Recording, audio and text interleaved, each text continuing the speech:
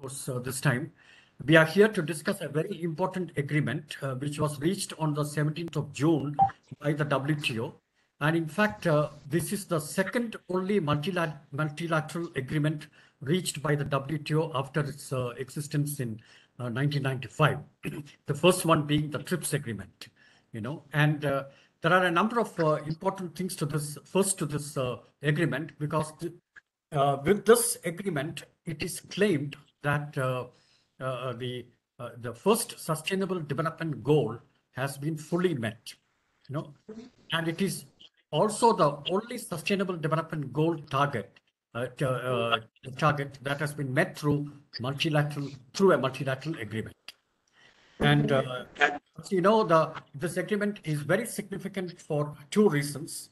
First one is that for the last several years, we have been discussing depletion of fish stock through overfishing, etc., and so on.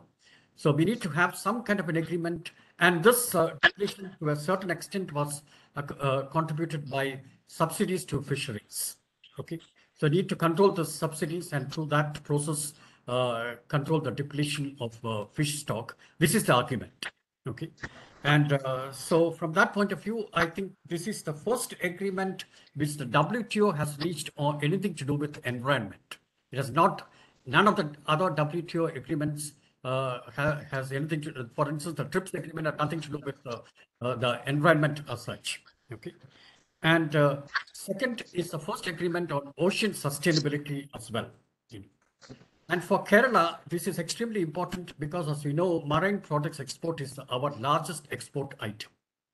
And our estimate is something of the region of about 2,000 crores per year. No, I'm sorry, about 6,000 crores per year. This can be a slight underestimate, but by and large, 6,000 crores is the total amount of marine products exports from here. And a large number of people are depending on this for their livelihood, employment, etc., and so on. So I think it is extremely important that this agreement on fisheries, which has been the fisheries subsidies, which has been reached at the WTO, is discussed, and all its pros and cons laid on the table. Now, this is organized by my colleague, Professor Harilal, and he has put together a very interesting set of people to talk about this. So we have two presentations first. First by an economist, Professor Bishwajit Dar. Now, Professor Dar is Professor of Economics at the Center for Economic Studies and Planning at Jawaharlal Nehru University, JNU. The Center for Economic Studies and Planning is the Department of Economics of JNU. Okay.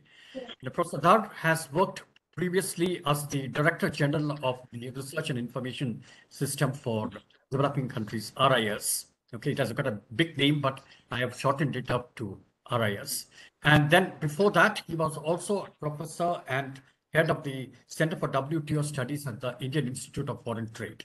He has long years of experience looking at trade agreements, intellectual property rights, and so on. And so I think he's the right person to talk about the agreement on fisheries subsidies. And he has been also writing apart from scholarly pieces in journals, chapters in books, etc. He also writes very regularly popular articles in the Hindu.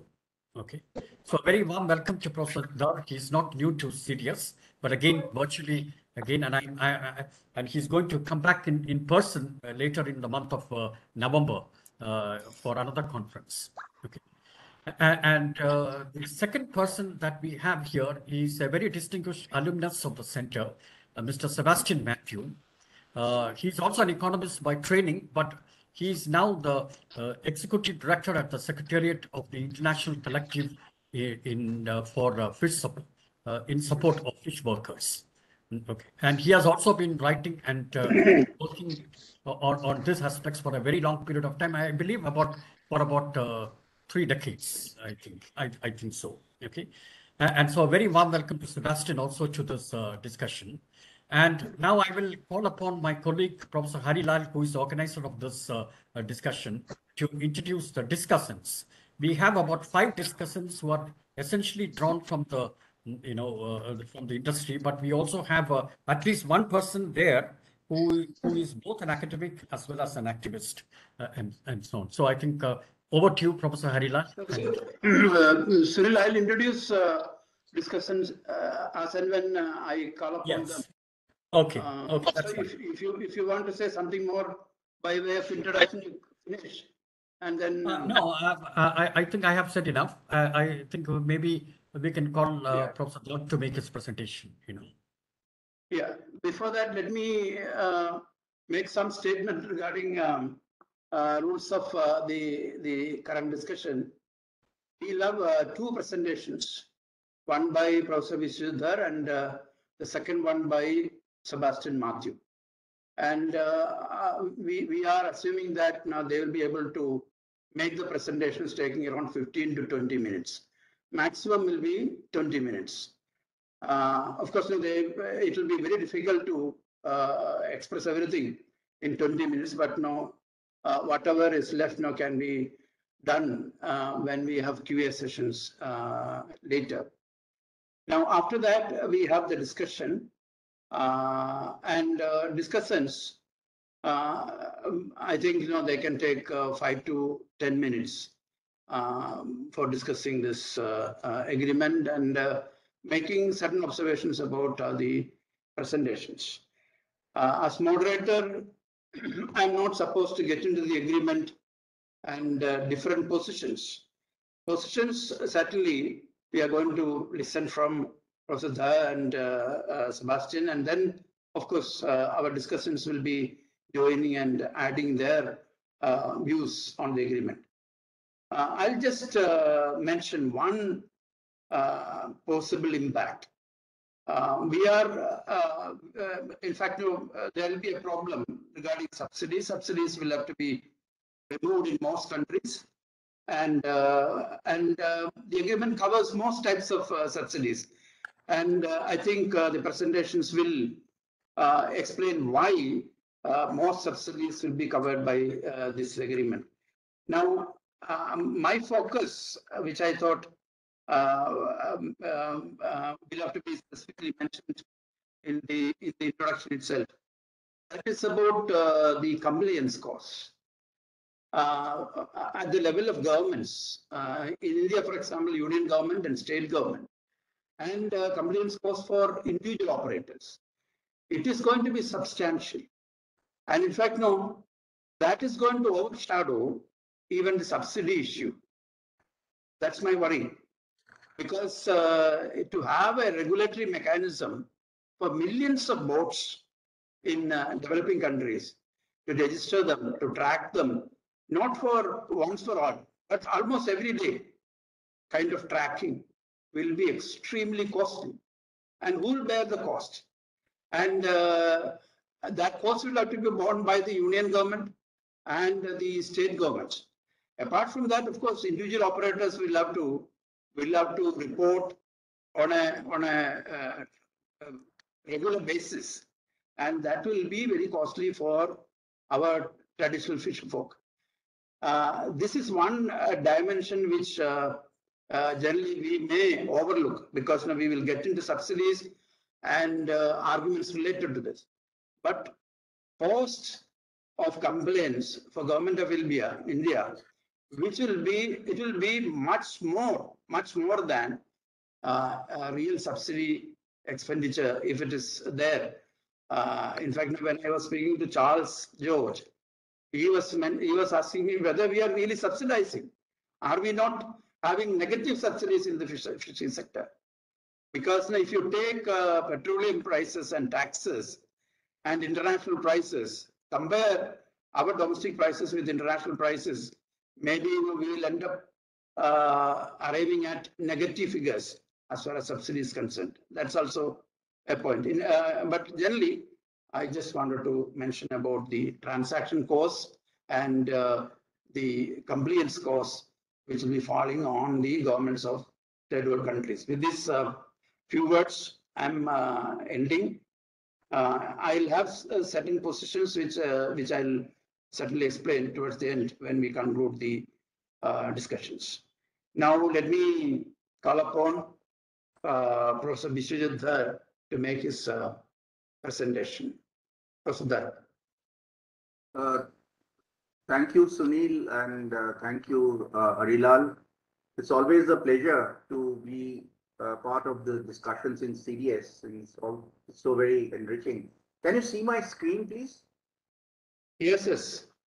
Okay. Screen, no, you can be seen, but share. Oh, you can't. Okay, let me see. Yeah, share it. Yeah. Okay.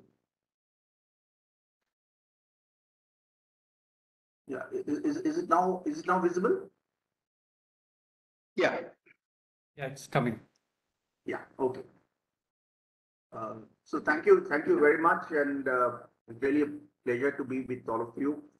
Uh, and Harilal and I have been discussing about this the fisheries subsidies agreement. The fact that we need to have a proper discussion on this, and what better place to have this discussion than CDS? Where a lot of these discussions have taken place in the past. I've also uh, sort of been participant, not directly, but of course indirectly. And now, since the agreement is there in front of us, I think we need to make an assessment as to where we are vis-a-vis this agreement. Now, there have been a lot of talk about this agreement. The first thing is that the government of India seems to be rather pleased having done this agreement. And uh, my first reaction was one of surprise, because till the first week of June, at least this is something that is known, officially, India was very unhappy with whatever was happening in the fisheries subsidies agreement. There was an informal paper by India. I think the date is 6th of June, where a number of concerns were expressed, and I'll reflect on some of the concerns here as well, about the direction in which the fisheries subsidies agreement was going. So between 6 and sort of 12, when things really got packaged, what really went, what really was different for the government of India to feel so enthusiastic about it. Now that's where the problem actually begins, because we have seen this in the past as well, that there've been such tremendous pressure from the advanced countries, and at the end of the day, somehow we are not able to express our resentment in an expressed manner. And so we accept something that is unacceptable and yet try to sort of make it appear that we didn't lose out. I would think that that's really not a proper strategy, because also in this case of fisheries subsidies, a lot is left to be done. And if we say that we are happy with this agreement, then I think in due course, when the substantive negotiations take place, we could be in real trouble. So, without any further ado, let me just sort of present what I have to say.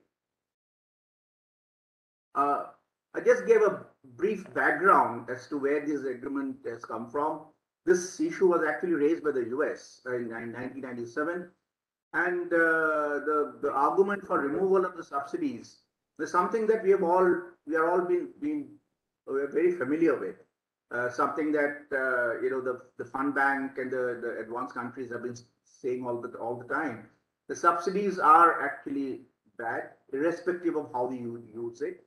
And this is something that an issue where we have had serious problems, because the subsidies, we all know that there are kinds and kinds of subsidies. There are subsidies for livelihoods, food security, and other things, something that we are expecting the fishermen to fisher folk to get. And there are the other kinds of market distorting and subsidies which the big guys get.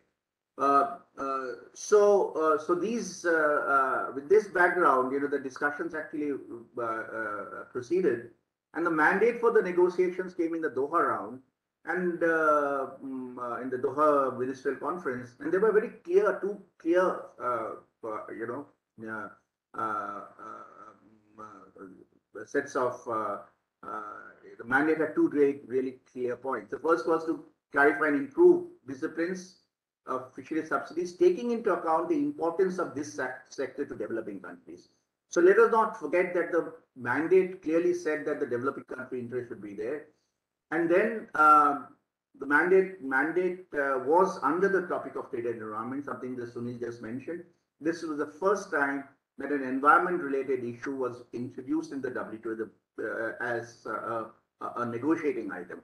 Earlier, in the other areas of environment was happening in a kind of discussion mode, but this was in a more of a negotiating mode.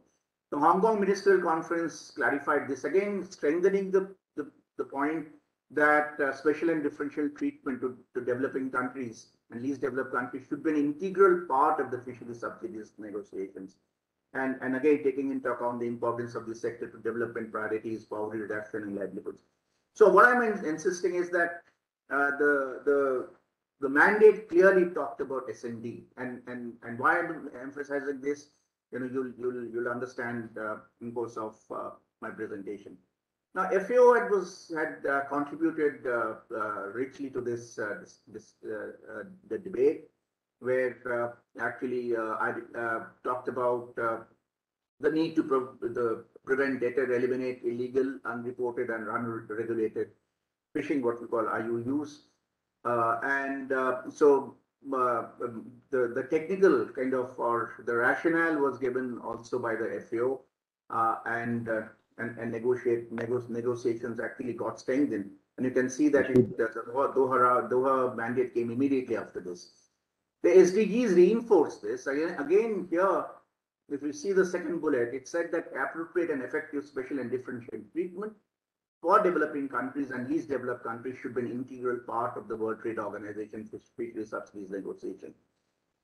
Now, so when you look at the agreement, you'll find that there are the major provisions are the following. There's a definition of subsidies, the subsidies contributing to the IUUs, and then subsidies regarding overfished stock, the other subsidies.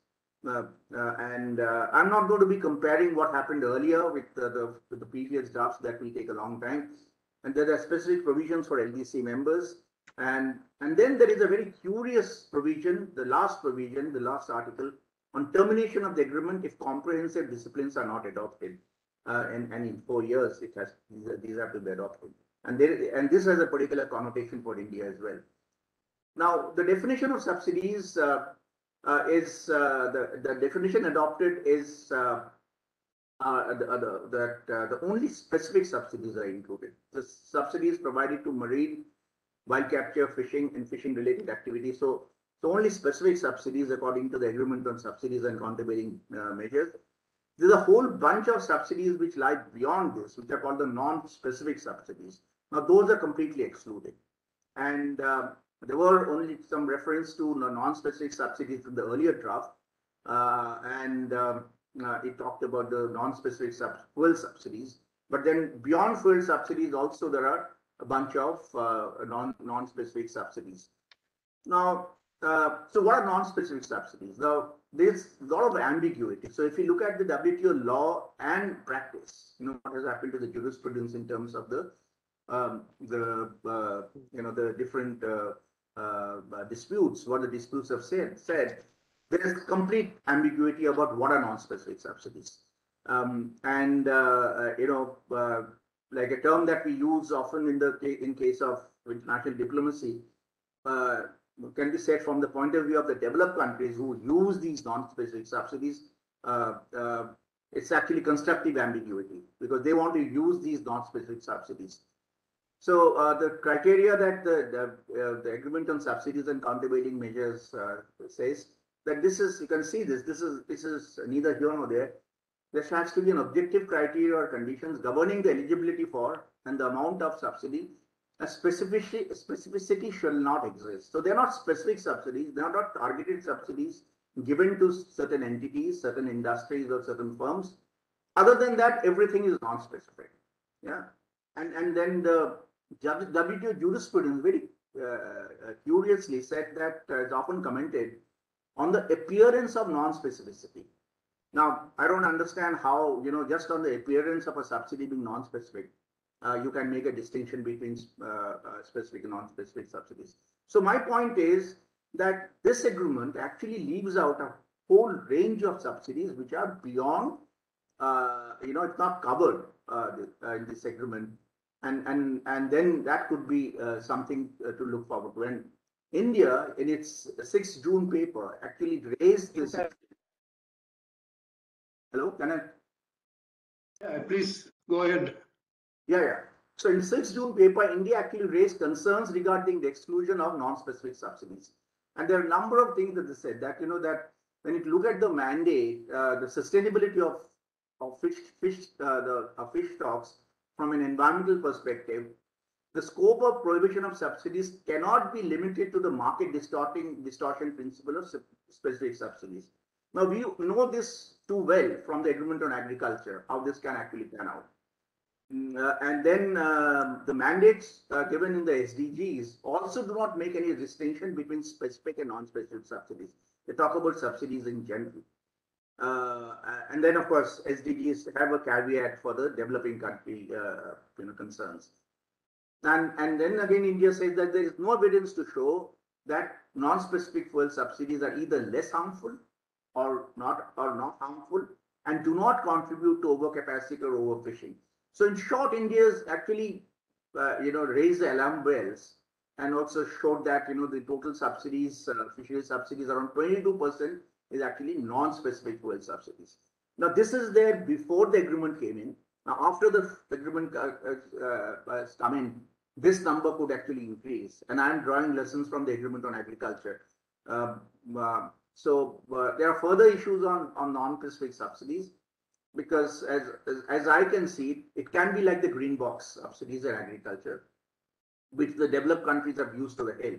And this is what I'm saying, that if before the agreement has come in, you have 22% going into non-specific subsidies. After the agreement comes in, like we have seen in agriculture, US and the EU have just increased the green box support quite considerably. That could be a problem.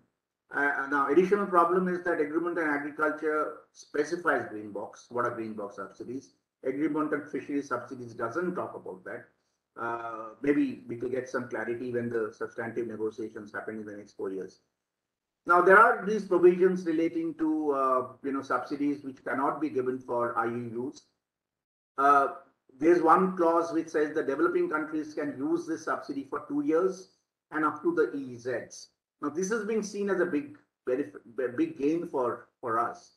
I don't see how you can, because the marine life in the EEZ was already our property. So there was no contention about it. And of course, the developed countries had muddied the waters by bringing in other criteria as well. And for 2 years, we can't use it. So after 2 years, there is no SND. Similarly, for overfished stocks, this says that fish stock is fish stock is overfished if it is recognized as overfished by the coastal member under whose jurisdiction the fishing is taking place. So the onus is on India, and a relevant regional fisheries management organization arrangement in the area. So the ball is on our court, something that Harilal was mentioning about the cost of compliance. So identifying overfished stock can be contentious. It can also result in disputes, and a lot of uncertainties can come in because of the fact that these have not been clarified. The definitions are not there clearly, and the onus is on us. And here again, like the case of IUUs, subsidies granted for overfished stocks can be for developing countries. Developing countries can grant them for 2 years, and in their AEZ. Again, this is the best we have in terms of the SND. Now, there are other subsidies as well, and here I'll just flag the second point, which says that a member shall take special care and exercise due restraint when granting subsidies to fishing or fishing-related activities regarding stocks, the status of which is unknown. Again, Harilal's point that the compliance issues is going to really come in very strongly here. The implementation is going to be really problematic. Now, this the Article 12, termination of the agreement if comprehensive disciplines are not adopted. So this says that if comprehensive disciplines are not adopted within 4 years of the entry into force of this agreement, it's going to come in very soon, this agreement shall stand immediately terminated. So, you know, some people who not understanding the full import of this would say that, okay, you know, if this comprehensive disciplines are not implemented or adopted within 4 years, this fisheries subsidies agreement is going to go off the table. But that's not the case. The point is that this article is being used to put pressure on India. And as you know, India was the only country which was arguing for small fishermen, and it had actually delayed, quote unquote, the adoption of this agreement for a number of years. Yeah. And of course, the problem with India is that we have now an agreement here which doesn't have special and differential treatment. And for India, it will be impossible to accept comprehensive disciplines without the S&D treatment. So India is going to be out there, you know, sort of stalling the negotiations, but India cannot stall it indefinitely, because if it goes stalling goes beyond 4 years, then the responsibility of finishing this agreement or you know the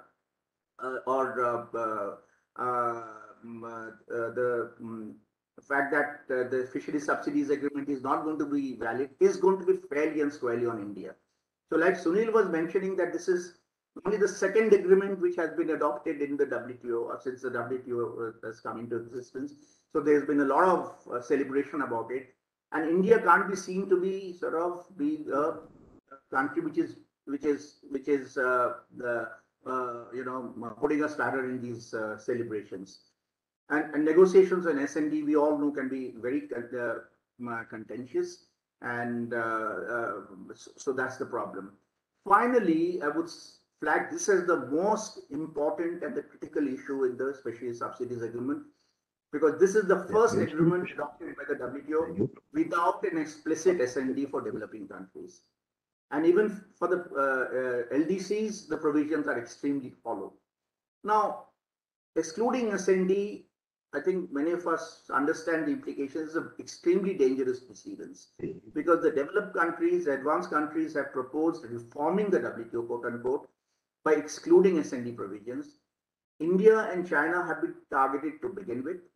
And my concern is that S&D could be eliminated or at best significantly watered down in the future decisions.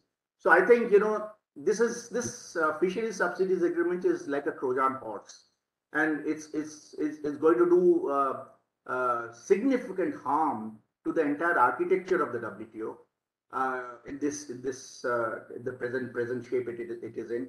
And it's very important for us to raise our concerns over this agreement, to insist on the government of India that whatever has been written in Article 12, India should not deter. We should not actually, you know, sort of be afraid of breaking consensus or doing anything which doesn't actually help the WTO take its mandate forward. After all, WTO is following a mandate that is extremely problematic for developing countries. And I think if India puts the spanners in the works, it's going to do a whole lot of good for the developing world. So I'll end at that, and any questions and clarifications, I'll be happy to respond. Thank you very much. Thank you very much, Professor Biswajit. I think all of us will agree with you that we should consider the agreement on fisheries in the context of our experience of earlier agreements and the track record of implementation. And you specifically mentioned the agreement on agriculture and the green box, and the concerns, your concerns regarding the non-specific subsidies is very important. We will have to really discuss this in detail, not necessarily in this meeting of today's meeting, but subsequently, because the experience of green box and blue box we know very well, and we know the negotiations at later stages can take turns which will be against people who are having less bargaining power. So I hope many of these points which you flagged off will be discussed. But there is one question which I would like to mention briefly. As Professor Sunil mentioned, one major goal of this agreement is to check overfishing, to protect resources. How exactly is this agreement going to serve that basic goal in which we are all interested in? And if specific subsidies and other loopholes are there, what will happen to big ships and other major capital which is operating? That's also very important. Now, let me invite Sri Sebastian Matthew to make his presentation. Sebastian. Yeah, thank you, Professor Harilal, and thank you, Professor Mani, for inviting us to this event. And I think the presentation of Professor Dar from JNU is very enlightening. I think I would like to contextualize fisheries subsidies issues, and then in light of what is the status of fisheries development in developing countries, and then to see if we can see this agreement as a catalyst for resource management. So that is the perspective that I am taking on this agreement. So I would like to share my screen.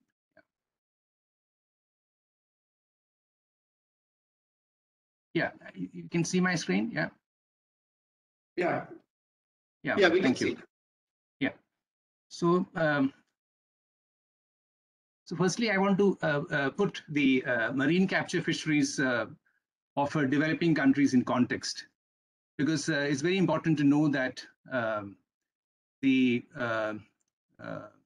world marine capture fisheries production actually peaked in 1996. It's now nearly 24 years.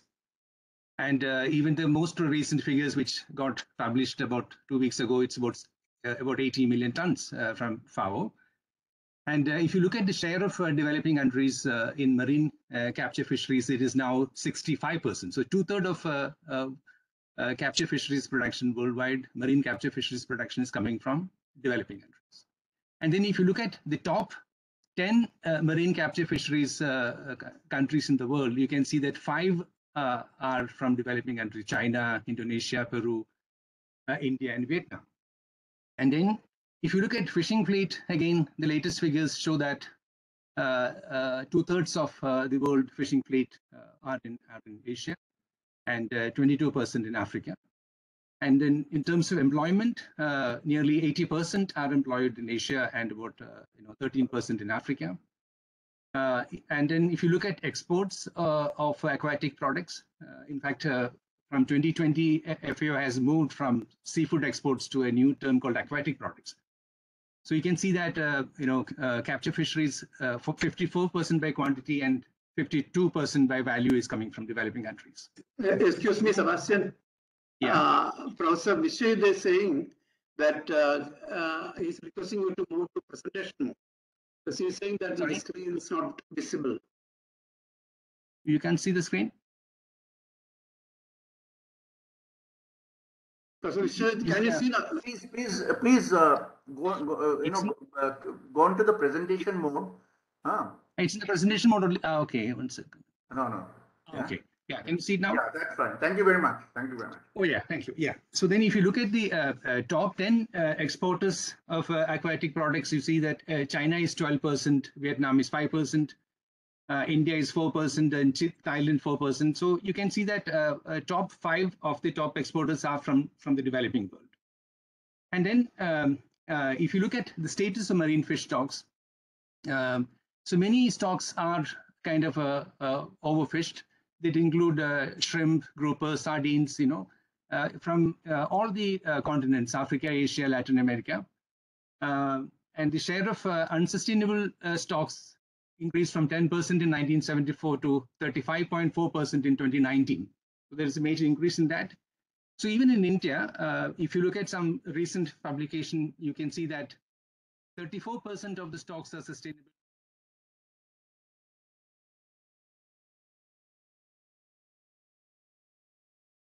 Sebastian Matthew,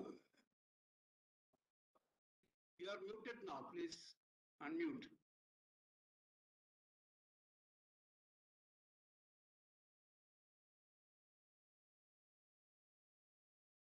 We can't hear you.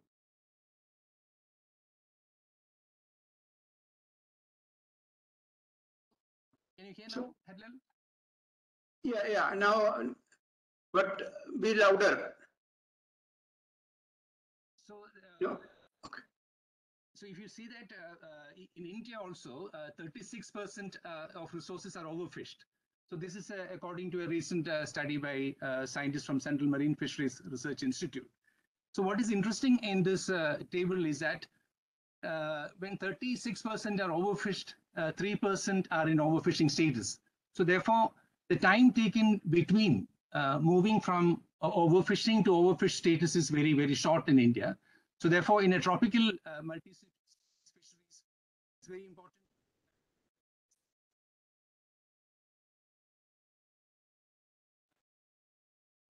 Yeah. Uncontrolled increasing fishing effort is behind the poor status of Indian fish stocks.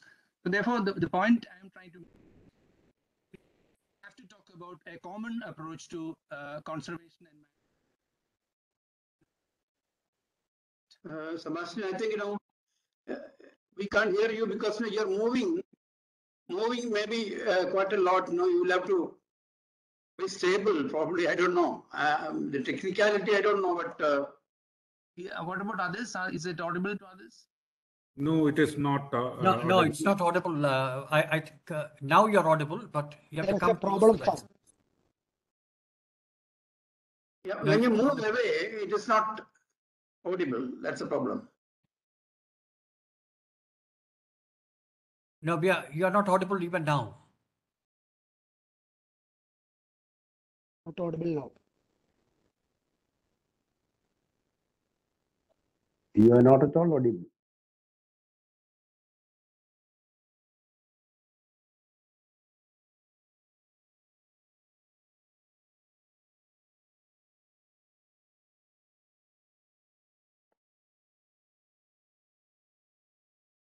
Hello?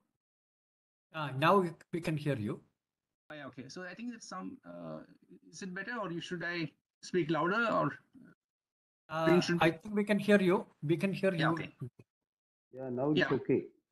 Oh, okay, yeah. So then I would like to again reiterate the point that we need, when we talk about resource management in the marine sector, we should talk about a common responsibility, a common approach to conservation and management, not common but differentiated approach. Can you hear now? Yes. Yeah. Very much. So therefore, I think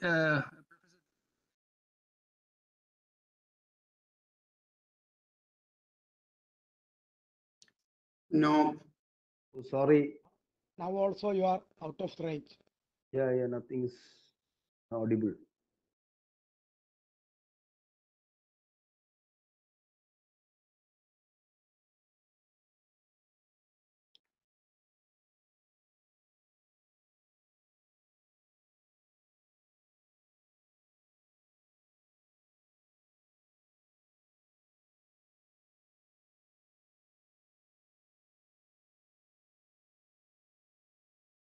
hello, is it audible or? Yeah. Now it's audible. Oh, I think it's sort of fluctuating actually. Yeah. Yeah. So when I go to the full, I think display mode, I think it is having some problem with audio. Okay, now whatever is convenient for you, you can shift to that mode. If you don't want to show the slides, in fact, now we have shared your slides to everybody.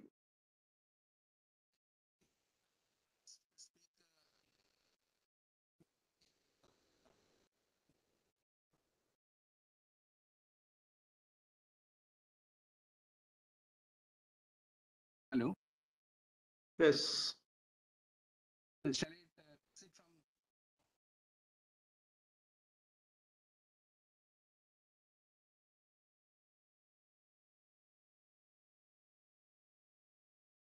Yeah, can you hear me now? Yes, Sebastian. Yeah, is it better now without the Yeah, it's better presentation? now. It's better now. Okay, I think there is some problem. So then.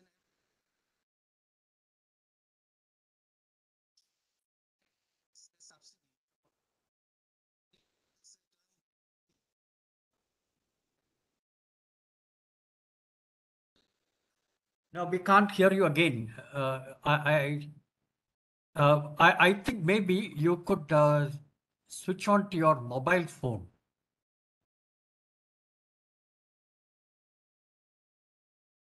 You should log out of this completely, otherwise it will start hooting.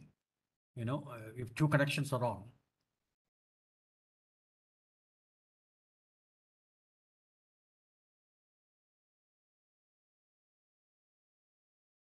From your email inbox, Yeah, I can. you can get the link to this.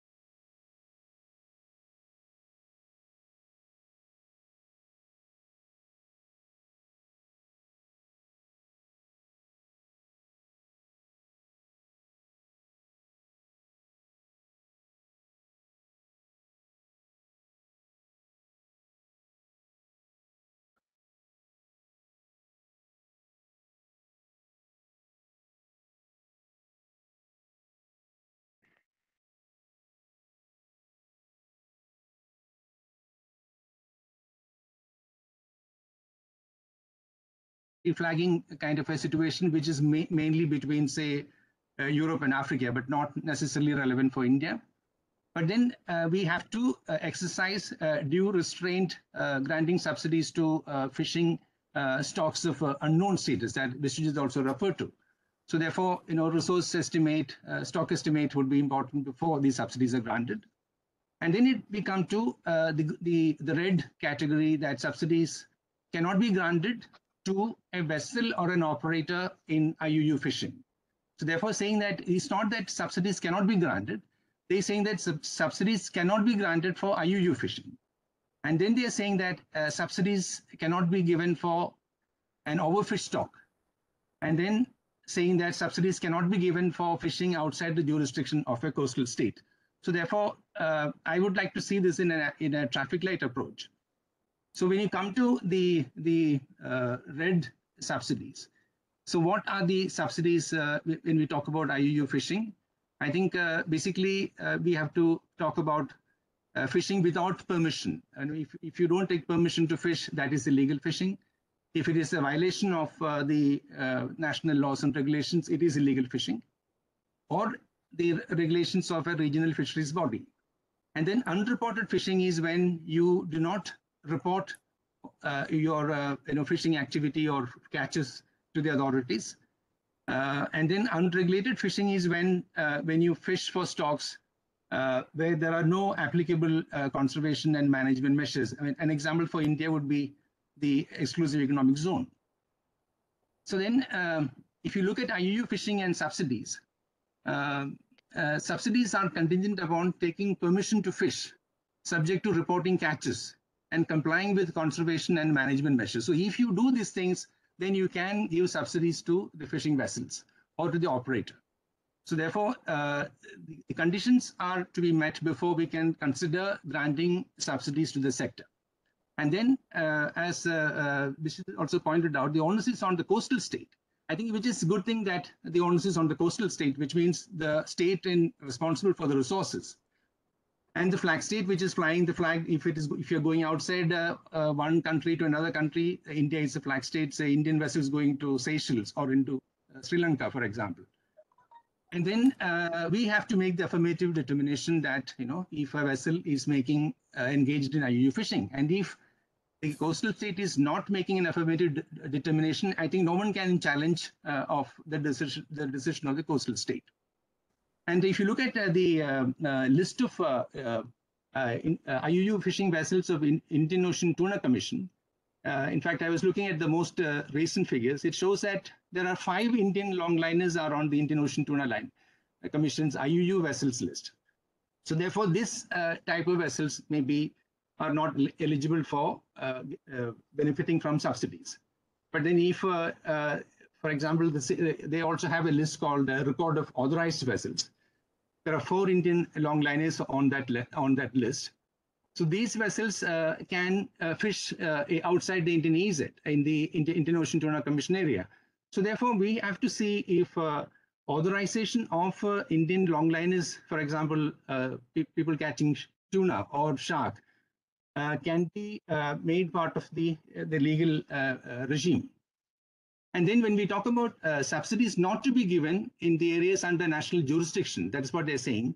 So this again goes from the internal waters, which are the landward side of the baseline, to the territorial sea, to the contiguous zone, to the EEZ, and then even to the continental shelf. If there are living resources on the continental shelf, those resources will also come under the national jurisdiction. Therefore, we need to have a kind of a coherent management framework for all these different zones. And then if you talk about, so therefore we need to develop by 2024 rules and regulations to address IUU fishing, which means the Marine Fishing Regulation Act have to be reformed, which means for the EEZ we need to have a legislation. The Indian Marine Fisheries Bill is still in the Parliament. That needs to be adopted. So these can help in developing rules and other type of procedures to deal with the situation arising from having no legal measures that applies to fisheries. So, developing countries have I think 4 years time under the SDT clause to make sure that their vessels are fully kind of complying with IUU fishing regulations. So therefore, we need to develop some kind of a legislation and policies in place over the next 4 years' time. And then when it comes to overfish stock, I mentioned that even 36% of Indian resources are overfished. So therefore, we can see that states like Gujarat, in Maharashtra, Goa, Karnataka, Kerala, all these states have listed overfished stocks.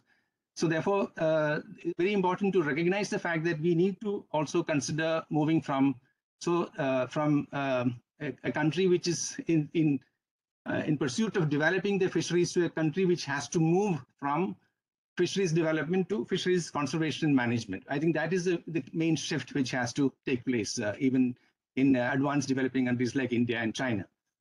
And then it talks about the depleted. See, like for example, if you are giving subsidies for rebuilding fish stocks. So there are many subsidies we can give, for example, for buyback schemes, social adjustment payments. If you want to pay saving income relief, fishermen are paid not to fish. That can be a good subsidy. Paying to keep fishing vessels away from fishing, finding alternative species to target. You are diverting fishing pressure from some stock to other stocks. Then excess capacity can be redeployed, or they can be used for evaluating the state of fish stocks in research, in cooperative or collaborative research. And then even permanent retirement of vessels can also be considered. So these are all kind of activities that can be subsidized in the name of rebuilding depleted fish stocks. Therefore, many of the subsidies which we perhaps are should consider are this kind of subsidies for in relation to resource conservation and management, and those subsidies are permitted under this agreement. And again, subsidies for overfish stocks, there is a SDT clause for overfish stocks also. So 4 years we have to phase out. So therefore, these kind of species which are in state of overfishing or overfished can be changed. And what is interesting about tropical fisheries is that we need not that long period of time as in temperate waters. We can, in 5 to 10 years time, this paper of CMFRA points out that we can reverse the state of fisheries. Therefore, resource management can really help to change the status of the stock to a healthy stock. And then it talks about subsidies, outside the jurisdiction. I think here again we have to keep in mind that many Indian vessels, especially the longliners, are fishing outside, sometimes in Seychelles, in British Indian Ocean Territory. In fact, the 5 vessels listed on IOTC are apprehended in the British Indian Ocean Territory waters. So they were IUU fishing in those areas. So therefore, we need to develop flag state authorization measures. So this is again, once you authorize, you can definitely extend the current kind of subsidies to those vessels as well. Yeah. And what I consider the most important part of the agreement is the notification requirement. There are 2 types of notification that the agreement is talking about. One is the general regular notification every 3 years under the SCM agreement. And then they talk about annual notification to a new committee to be created called Committee on Fisheries Subsidies, list of vessels, operators. So these kind of, I think, notification would require that we change our legislation and rules and procedures. And then, of course, as Bishop has also said, that termination of the agreement, the way I read the agreement is that the termination of the agreement will happen if one pillar which is left out in the negotiation, namely the pillar dealing with overcapacity and overfishing, is not addressed. Because if you really talk about a comprehensive instrument for fishery subsidies, I think that instrument should be focusing on overcapacity and overfishing pillar. And if this is not addressed, I think then the language of the agreement is that it may stand terminated by 2028.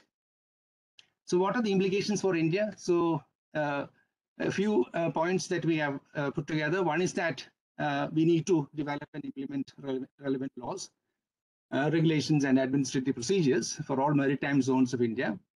And then we need to do an affirmative determination of IUU fishing vessels after 2026, including for vessels that undertake fishing in waters under the jurisdiction of other coastal states. So therefore, that's very important to keep track of who is fishing where. And then subsidies are not to be extended to fishing vessels targeting overfished stocks. So therefore, to reverse the situation, we may have to make sure that the overfished stocks are brought under the resource management kind of a framework. And then laws and regulations for fishing undertaken by vessels in the EEZ, in the high seas, and in the waters of other coastal states. Therefore, EEZ, high seas, and authorization to fish outside are still not legislated effectively, and these need to be undertaken. And last but not the least, we need to develop a very comprehensive fisheries management framework for the EEZ and the territorial sea.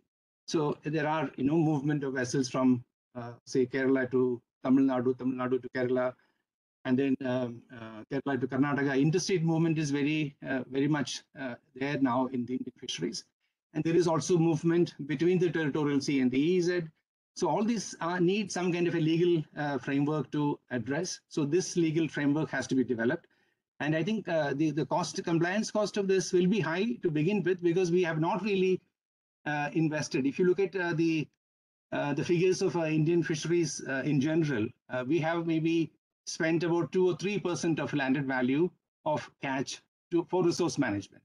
But this, if you look at OECD countries, it goes up to 50%, 50. So therefore, you can see that the very large reinvestment of the landed value of the catch goes into resource management in OECD countries, in developed countries. And in developing countries like India, I think it's very, very underdeveloped. So therefore, this is an area where which we need to find resources and improve the performance of resource management. And my hunch is that if you invest in resource management, and if you invest in value-added products, because we have to move away from increasing production to supply fish to the market, which anyway is now taken over by aquaculture, because 56% of fish for food consumption is now coming from aquaculture. So we can focus on improving labor standards on fishing vessels. We can focus on improving the resource management of these different fisheries and compliance with the resource management measures, and then investing in value-added products on land, which is what many countries are doing today. So that and then make sure that a large share of the value is accruing back to the fishermen or the community. So therefore, I think this is the way to look at it. So therefore, I would see an opportunity in this agreement to move from a development of fisheries approach to a conservation and management approach, which I think is high time that we shifted gear and moved from that development paradigm after 1977, when we had the Maritime Zones of India Act, to 1990s, or even today. And this definitely will pay much greater dividend in the long run. Yeah, thank you.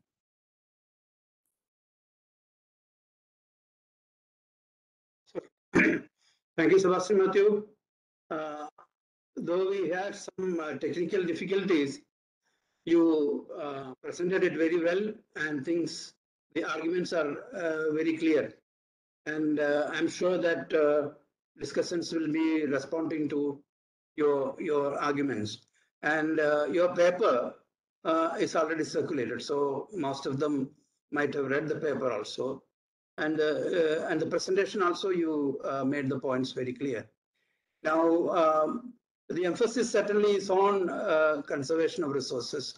The importance of conservation is shared by, agreed by everybody. And you think that the coastal countries like India will have an opportunity now, given by the agreement, to improve the system so that our resources will be properly conserved. I will again reiterate one point which I started with, that is, okay, this is an opportunity, for argument's sake, if we take opportunity to have a system to conserve our resources, but it should not be an opportunity for developed countries to put restrictions on exports from India, imports from India to developed countries, in the name of non-registration of vessels, boats, or in the name of problems in the regulatory regime that the Indian government or provincial governments are imposing. Now, that can be cited as a reason for introducing trade restrictive measures. These are the kind of grey issues which will have to be also discussed. Now, let me invite Professor John Kurian to present his views. I'll briefly introduce Professor John Kurian, though most of our participants will know him. He is visiting professor in Nasim Premji University now, but he was originally from CDS. He was our teacher. And in the introduction, Professor Dha was saying that CDS is known for its work in the area of fisheries, WTO, and natural resources. One man mainly responsible for the legacy of CDS, contributions of CDS, is Professor John Kurian. And in fact, on this specific issue of fisheries subsidy also, he has worked extensively. He had written many interesting reports. Of course, they came prior to the new agreement, the June agreement, 22 agreement on fisheries subsidies. But he had written quite a lot on subsidies also, fisheries subsidies also. Let me invite Professor Kurian to make his presentation. Thank you. Can you hear me? Am I audible? Yeah. Okay. So thanks to CDS, especially to Sunil and to Harilal for requesting me to participate here. Also to Professor Dar, who I have read extensively. In fact, even in yesterday's Hindu newspaper, and to Sebastian, who has made this presentation. And of course, I'm proud of Sebastian. He was my first student in CDS. I have just 2 points to make. I don't wish to comment on the presentations of Professor Dar and Sebastian because they are very extensive, and I don't wish to repeat anything. But I will just make 2 main points, followed by some explanatory reasons why I state these 2 points. So my first point is that we can never discuss about WTO fisheries subsidies debate without understanding 5 things. One is the specifics of fish. Secondly, the importance of international trade. Thirdly, the massive amount of subsidies in the past and in the present, which have been given by industrialized countries to develop their own fisheries.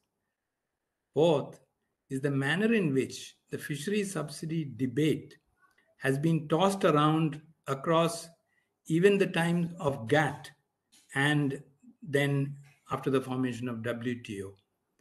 And finally, what were the trade-related political realities which were at play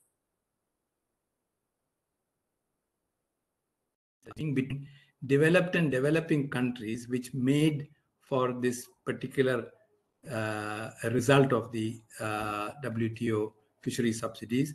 And I think Professor Dar alluded to this kind of mystery that happened between the 6th and the 17th of June. Now, let me explain. You see, fish in the sea is a fugitive resource.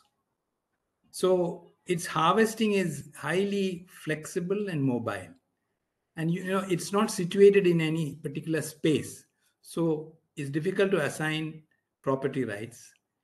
And therefore, the origins of production are much more difficult to determine. And this is very different with other primary commodities which are land-based. So tracking trade becomes very complex and contentious. My second point about fish is that particularly fish stocks in tropical waters, Sebastian alluded to that. They respond very quickly to conservation and rejuvenation. So this is a point we must bear in mind. The third thing is that, many people do not know this, but fish is the most internationally traded primary commodity. As much as 35 to 37% of global fish production is traded. And this share is going to increase in the future with aquaculture production. So international trade is very important when we talk about fish. Fourthly, trade in fishery products was dominated by developed countries in the last century. But in the 21st century, this is going to change. Again, this was alluded to by Sebastian, with the dominance of China and countries like Indonesia and Vietnam, and to a lesser degree by India. Developing countries are going to dominate trade in fishery products. Fifthly, fisheries and fishing communities in the developed industrialized countries have all been highly subsidized for decades. So for their capital investment, their fuel, and even directly to equalize the income of fisher people to be equal to that of industrial workers, direct subsidies. So without subsidies, fishing communities in these countries would have remained as socio-economic outliers in their own countries. So it is subsidies which have improved the situation of fishing communities in the developed world. My sixth subpoint is that in the early GATT negotiations, actually in the 70s and 80s, there were tussles over the issue of fisheries.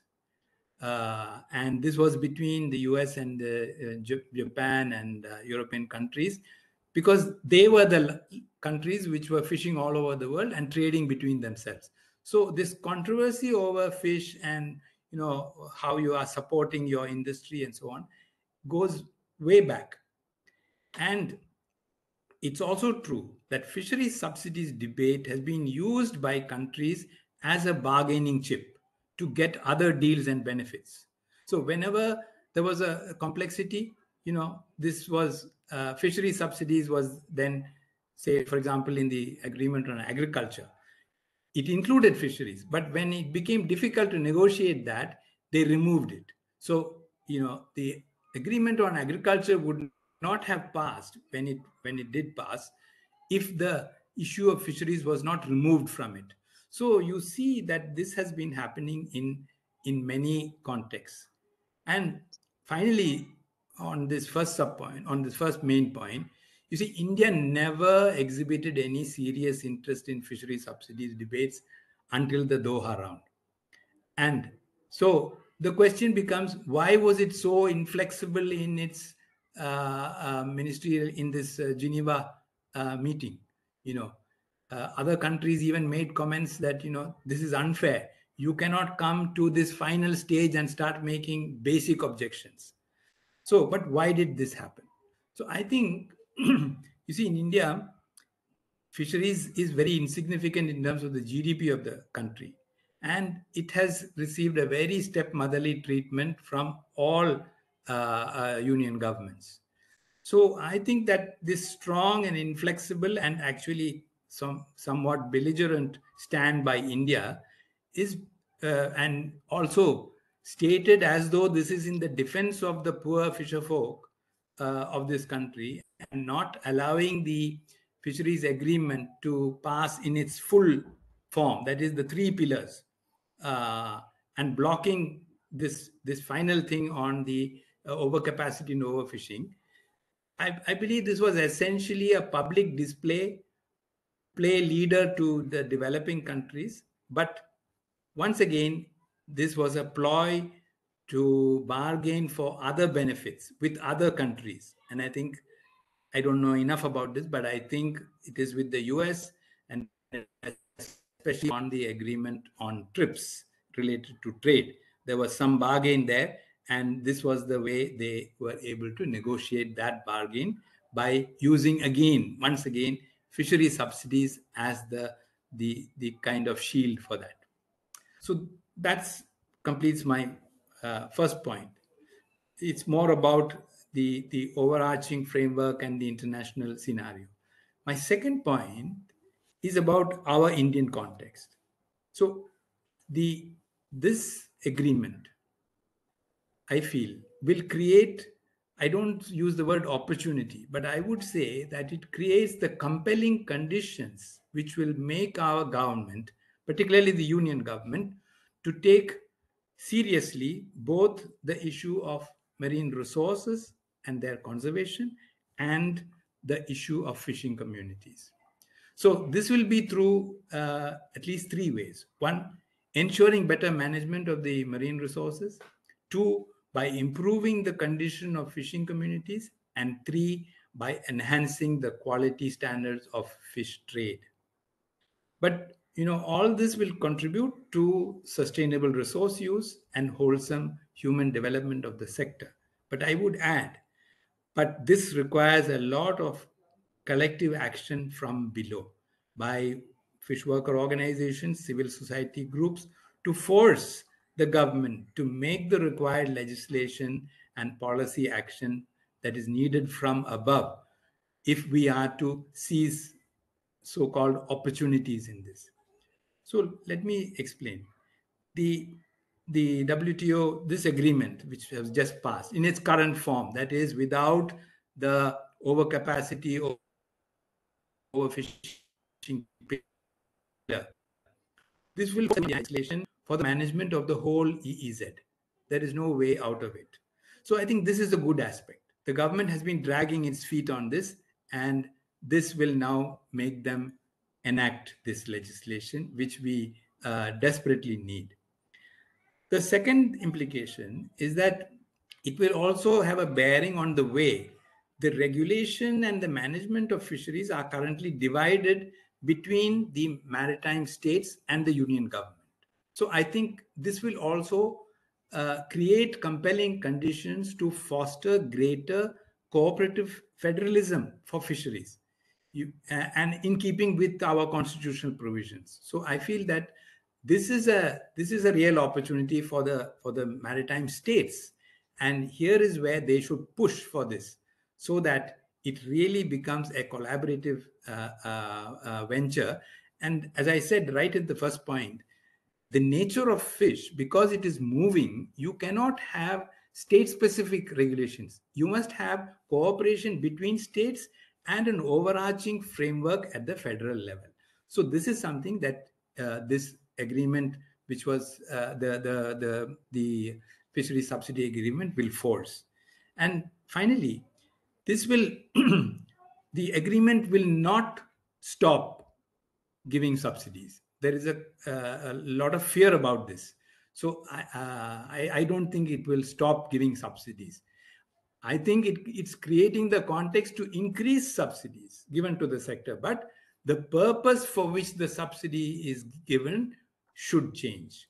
And I think here we have an opportunity to take measures, for example, rebuilding fish stocks, for example, buyback arrangements for reduction of excess capacity, subsidies, that is, subsidies that are given for scaling down the capacity, then subsidies which can be given for multiple energy use. Every now it's completely dependent on fuel, but the sale can be brought back. Multiple energy use, we can use the solar energy for various things on the boats. Then, for example, to provide insurance measures as a compensation for what is happening today as a result of climate change, huge amount of weather related unemployment for fishers.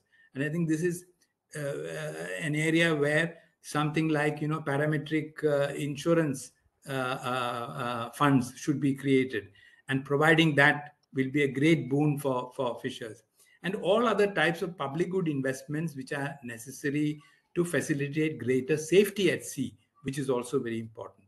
And then finally to provide social infrastructure investments which will improve the sanitary and phytosanitary measures that will make the export products much more wholesome and safe for international trade.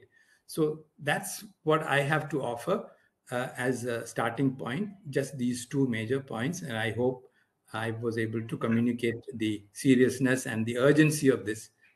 Thank you very much. John, can you take 1 more minute and explain Yes. The public action point which you mentioned? You just mentioned, and you wanted to say more about it, but you didn't, because that is important for our subsequent discussion.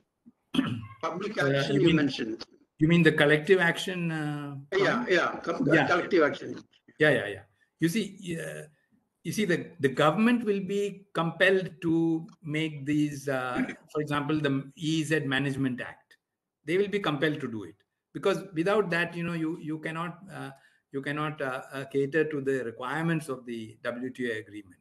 So that is important. You have to manage the fishery. So far that has been put aside. Now this is a place where the fisher organizations should take a stand on what they want in this. Now you see, you take deep sea fishing. From the 1950s, we've been talking about deep sea fishing. Now, see, the reality is that the fish that is available in the real deep sea in the seas around us are not economically viable enough to make separate investments. This is why deep sea fishing has not developed. Deep sea fishing in the way the government of India has envisaged it, that is with big boats and huge helicopter on the boat and things like that. But look at who is doing deep sea fishing today. It is the small fishermen from Tutur.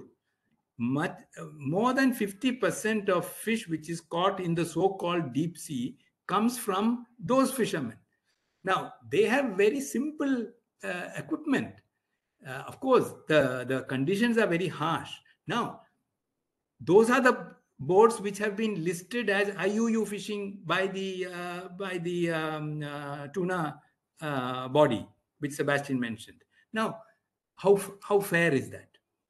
Now, you see, those are the kinds of fishers and equipment which should be provided encouragement. I'm using the word encouragement if subsidies is a problem. And this can be in various ways. So this is just one example of this. Then the need for, the fisher organizations in Kerala, they must collaborate with the fisher organizations in Karnataka and the fisher organizations in Tamil Nadu, at least. And the fisher organizations in Tamil Nadu should link up with those in Andhra Pradesh, because, if fish is caught in Karnataka, it doesn't come to Kerala. And a lot of, for example, the unsustainable fishing that is happening in Kerala is because of the demand from the fish meal factories which are based in Karnataka. So as long as that kind of investment is there, you will have overfishing in Kerala. And that is what we see today. So there has to be much more of this collaboration by worker organizations and civil society groups, and only then will we be able to push the government to make these legislations and to implement them in a way which is beneficial for the real stakeholders in the sector. So this will also require things like a point which I have been harping for the last 30-40 years, is this the need for some legislation in the form of aquarian reforms, where we say, for example, that one boat to one owner. If you have huge fleets and operate them, if you have absentee ownership in the fishing, this will lead to unsustainable fishing. But if you have a reform, you can create a situation where it is beneficial for all. So I'll stop. I'm sure the others, especially my friends in the panel, will have a lot more to say about this. Thank you. Thank you, Professor John, for the comprehensive presentation. He covered almost all important aspects related to this issue, brought in his rich experience in the area of fisheries and GATT and WTO negotiations, and mentioned about the huge subsidies that the developed countries give to fishers in the developed nations. Now that will raise questions certainly how this agreement will have impact upon the regime of heavy subsidization in developed countries and the level playing field in international trade as far as fisheries is concerned. And I'm particularly thankful for mentioning public action, collective action, importance of collective action. And rest of our speakers, I think, will emphasize this point of collective action, because they have been in the lead of such efforts in the fishery sector. I'll now call upon Sri Pulluvella Stanley. He is the General Secretary of All India Fish and Fisheries Workers Federation, and he was also chairman of Mulsifed earlier, and he is a person with rich experience in the sector, and has been leading of fish workers for decades together. Sri Pulluvella Stanley. Now onwards, in fact, when I set out the rules of the game, I forgot to mention this. Question answer presentations can be in Malayalam too. You can mix Malayalam and English, and if it is required, we can translate important points. Sri Pulluvella Stanley.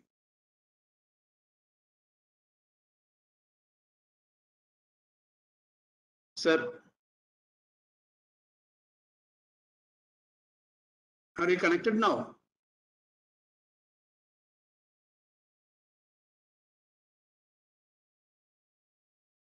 Emmanuel, can you contact Sri Pulluvella Stanley? Sir, I will call him, sir. I will call sir now.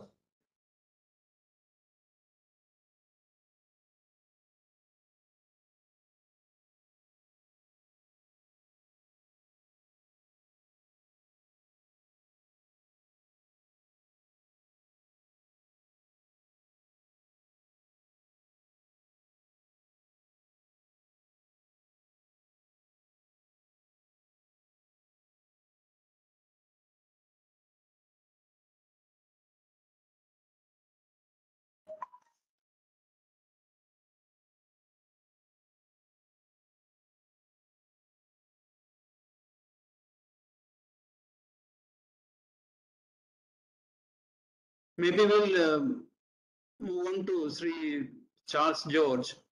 Is from Kerala Mansathuwali Aikyavedi. Is a very good friend of mine, and like Sri Stanley, he was one of the main organizers of fish and fisheries workers in Indian coast. So Charles George, please.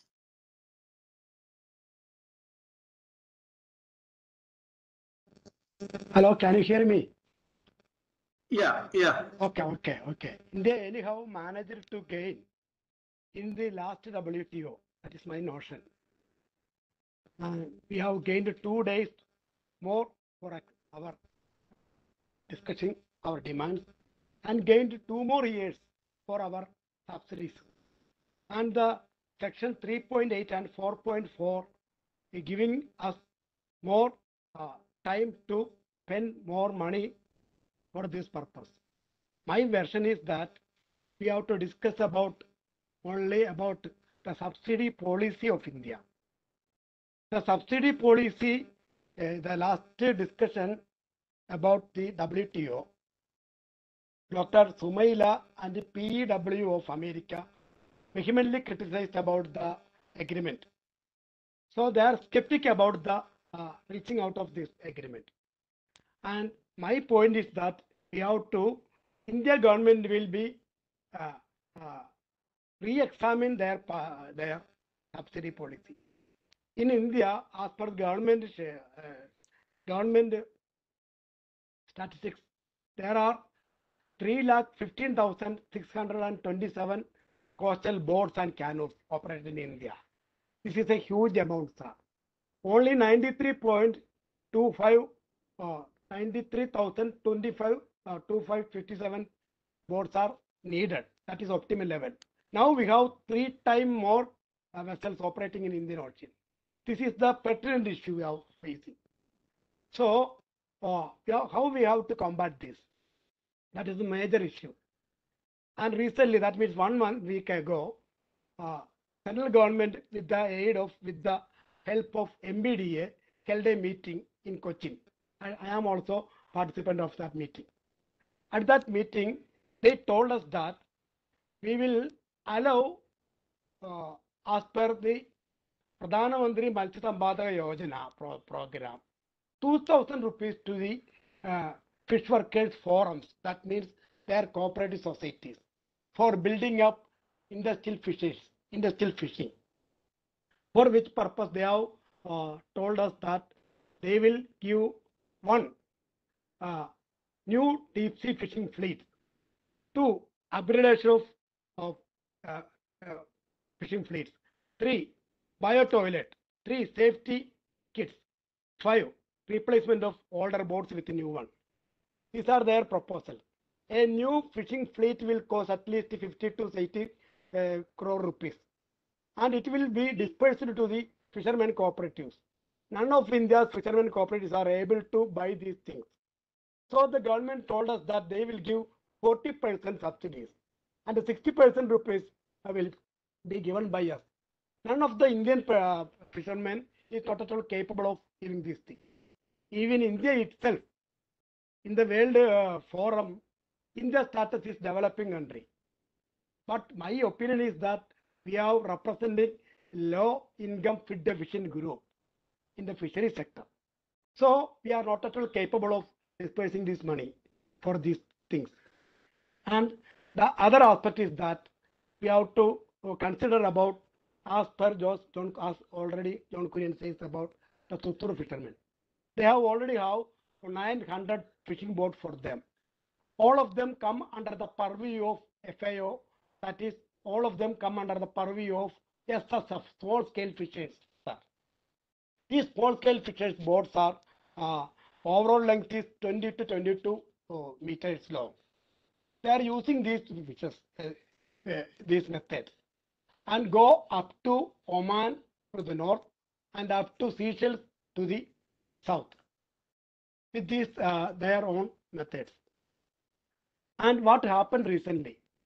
Recently, in Colombo, they built up a a port, namely Dikotiva.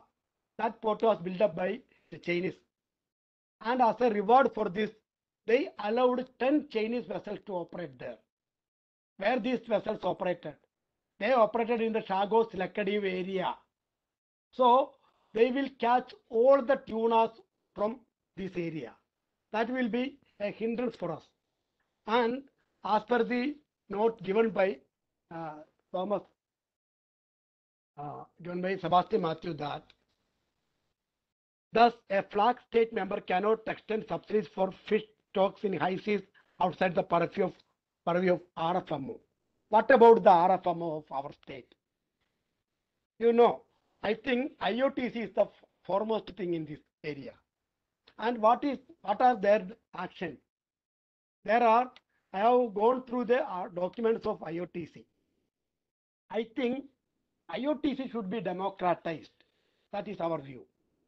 Because Xavier Frigo is the boat from Spain, and Colombo Spring from Netherlands, and Panama, 6 vessels from Panama are operating in Indian Ocean. EU, Britain, France, Spain are the members of IOTC, Indian Ocean Tuna Commission. So what is the use of this Indian Ocean Tuna Commission? So it should be reconstituted. That is our view. And another issue is that about India government's policy. In 2017, it propagated its national marine fishing policy. And in 2020 early, they propagated about their marine about their blue economy policy, and 2020 their IMF policy also. In 3 aspects, in these 3 papers, they are continuously propagating about empowering the MNCs of India in Indian Ocean. That is their point.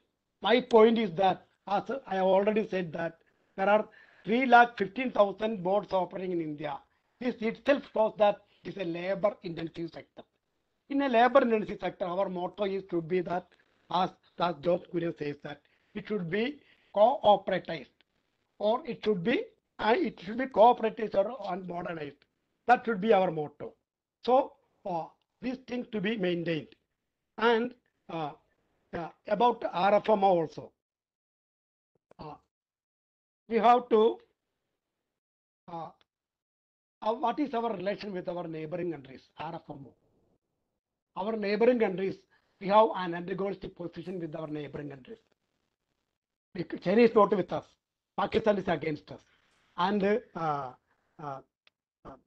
Sri Lanka is against us. And Bangladesh is against us. And how can it be possible to form an RFMO? So we should think about to revitalize, to reformalize our political position. Our political position is that we have to join the Quad political and organizational issue of propagated by America. America never accepted Indian Ocean foods. They are making so many problems. They are always in the name of turtle eradication devices, in the name of gear, and in the name of all other things. They are negating India's export, they are negating India's import. So India is very much eager to join the Quad. Quad members are America, Japan, and Australia. And what is the problem we are facing in Lakshadweep? It is not with that of Kavi Bhigarada. It is not with that of, it is that of only with that of blue economy. They are facing the issue of blue economy. So we have to reconsider all these things. And about the IMF also, I want to speak about it. Indian marine fishery. Even after 75 years of independence, we have not have our own fishing law. Only state law is prevailing now. So we are doing only IUU fishing, sir. Majority of our fishing vessels that is operating more than 12 nautical mile away is operating IUU fishery. So we have to chalk out a program for IMF. And last year, India government chalked out a program for IMF and circulated to us. At that meeting, I raised 16 points. None of them were addressed. Central government approached us and we raised 16 points about this thing. But none of them were accepted. Without accepting it, it should be presented in the next parliament, I think so. So we have to present it after our discussion. And what is our management plan? That is the major important thing. In Kerala government always speaking about in their Prakarana Patrika, in their election manifesto, that they will adopt, as Comrade John Kurian says, that we will adopt actuarial reforms. Actuarial reforms means every fleet ownership should be given to fish worker or their fisher cooperative. That is not given. That is not even today. It is not applied. And Kerala government nowadays says that they are approaching. They are decided to have a three-tier management system. A state level management committee is also propagated and adopted. And I am also the member of state level management committee. District level and area level committee should be formed later. And above that, I think, as John Kurian says, we have to adopt a zonal level management committee and national level. And apart from that, RFMO is also to be constituted. That is our method to these things. And anyhow, I think I am raising some of the problems we are facing. And we have to consider the species of Indian Ocean also. In Indian Ocean, we have 2.3 lakh ton of tuna existed. Only 1.2 lakh is now tapped. And 6.3 lakh ton of victophytes are purple back squid disease exist. And 10 lakh ton of victophytes are there. We never accepted, we never tapped these things. In the ABNJ, that means over our exclusive economic zone, there are 200 miles of ABNJ, area beyond our national jurisdiction. In that area, we are committed with these 900 small boats are committed with that of Chinese vessels and Hong Kong vessels. So we have to adopt a policy how to tap this species specific. That means 6.3 lakh purple back squid, 10 lakh victophyte, 2.3 lakh ton of tunas, and 1 lakh ton of tuna-like fishes. That means marlin, sealfish, and other things. So we have to make a program for this. Otherwise, in the last week, central government conducted a meeting. That means they are propagating that they will give industrial fishing fleets to cooperatives. At that meeting, a man from Goa attended the meeting. He told that he has 100 boats with him. He told that he will cooperate with this idea and he will have a boat, industrial fishing boat. That boat will compete with us. So we will never allow these things. We are defeated the industrial fishing policy of 1991 India government and Minakumar report of 2014. So we are in the position to have cooperatives and to modernize. Okay, thank you, sir. Thank you, Charles George, for bringing many points which were left out in earlier discussions. It's very important that missed out points are specifically mentioned in this discussion. Now, let me call upon Sridhar Radhakrishnan to make his representation. Sridhar. Yeah, one second. Okay, thank you very much, Harilal sir. Thank you very much for inviting me. One of the things that I want to say as ആമുഖമായിട്ട് എനിക്ക് പറയാനുള്ളത്, obviously it's always a pleasure to listen to Vishwajit ji, because I've been listening to him in various meetings that we kept attending on some of these WTOs and free trade agreements and global trade regimes, and India's responses, and he's always in that sense given a lot of clarity as to where this has to be positioned, both in terms of regulatory and government pressures, or whether it be based on the communities and public perceptions. So it's always been a pleasure to listen to Dr. Dar. And between them and Sebastian Matthew and then John Kurian, there has been such a lot of clarity that has been built on this. For me, as a sort of continuing to be a layman in this process of understanding trade, and Dr. Harlal has always helped us in doing that, I want to know, and moreover, not coming from the fishing sector. Obviously, I've not been following the fishing sector as I was probably following the agricultural sector or the trips and the seeds and other kinds of sectors of that nature. I want to raise certain concerns in basically not in any organized form, because it's a whole series of things that I jotted down, and I thought putting it across would mean something, especially after listening to John Kurian, Dr. John Kurian, and Charles, in terms of the kind of questions that we need to ask ourselves, and the responses that we probably have to ourselves, create to respond to this current, situation of the agreement already in place, kind of. So I will surely not have an order around it. I'll just, put this up as it comes. First of all, I felt that that there is a whole set of regulatory things that are coming up. This we have been facing in the agriculture sector also, where more and more regulatory regimes, more and more monitoring, more and more compliance mechanisms are unfortunately and unnecessarily thrust on people.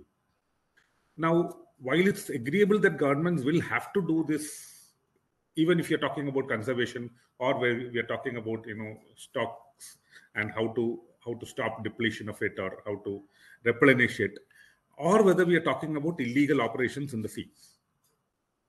Unfortunately, it is going to trickle down to, and Dr. Harlal pointed out, it's going to trickle down to people, which means the community itself and the players in the industry as well.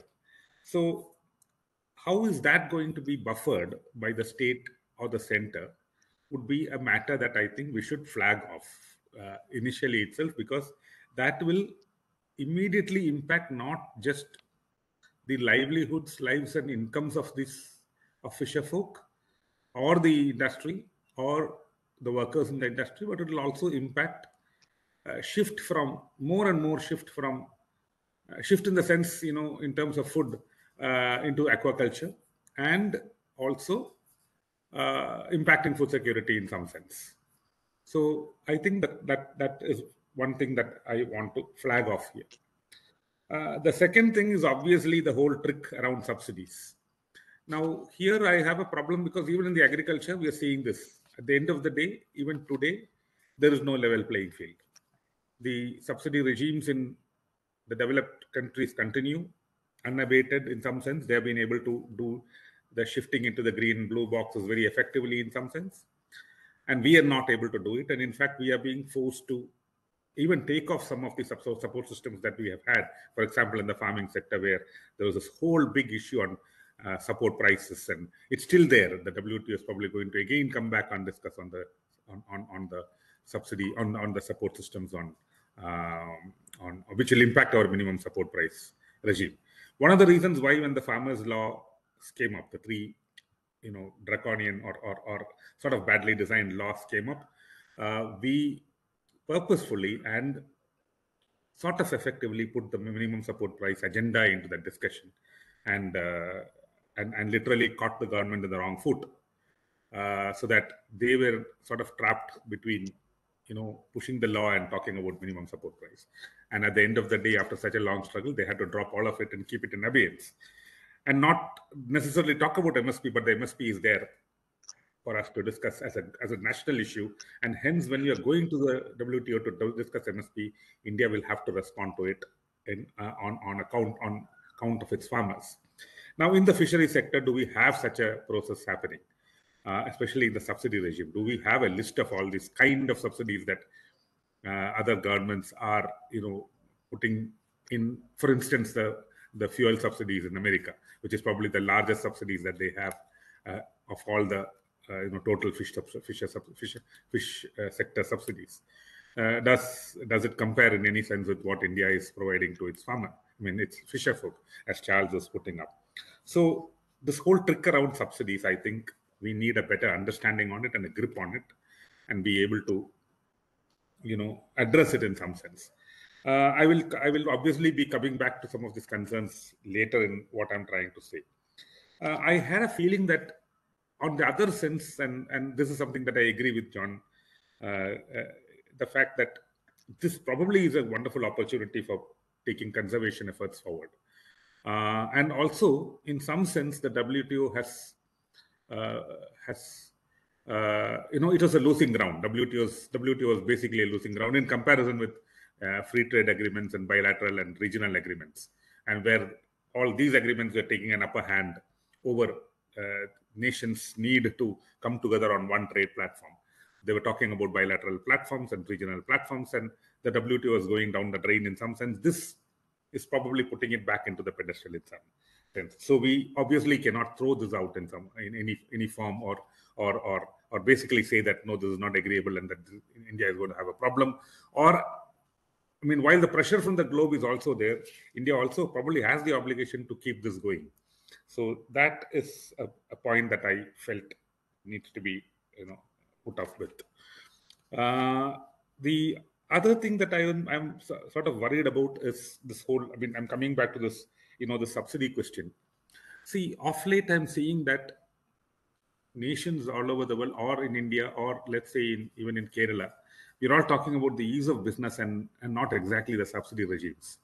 And these are two different things in my perception. And I could be wrong. I want, more, enlightened people to probably tell us this. But is there, I mean, does this whole subsidy thing eventually come down to policy level, interventions which affect large number of players, and just at that level, or does it actually come down to individual levels? This is a question I also want to put to some of the speakers, and whoever wants to can help us understand this. Does it exactly mean that, okay, there are 10 trawling, people operating, 3 of them could be actually not registered, illegal, etc., and 7 of them are legal, registered, etc. So the 7 of them will go into all the compliance measures that are set up by the system so that they get the subsidies. The 3 illegals don't even need subsidies. They'll continue to do illegal operations. And this regime is not going to stop it, because it is all subsidy based. And it's all, at some point, it's going to be individual based. So do we actually have a scenario where illegal operations, and how is India going to tackle that? Because as building the whole process into a subsidy regime literally could also mean that we are going to, I mean, there is a threat. I do not know whether it's right. Others should probably help me do that, understand that. But are we trying to, would there be more of people wanting to opt to illegal operations, unregulated operations, and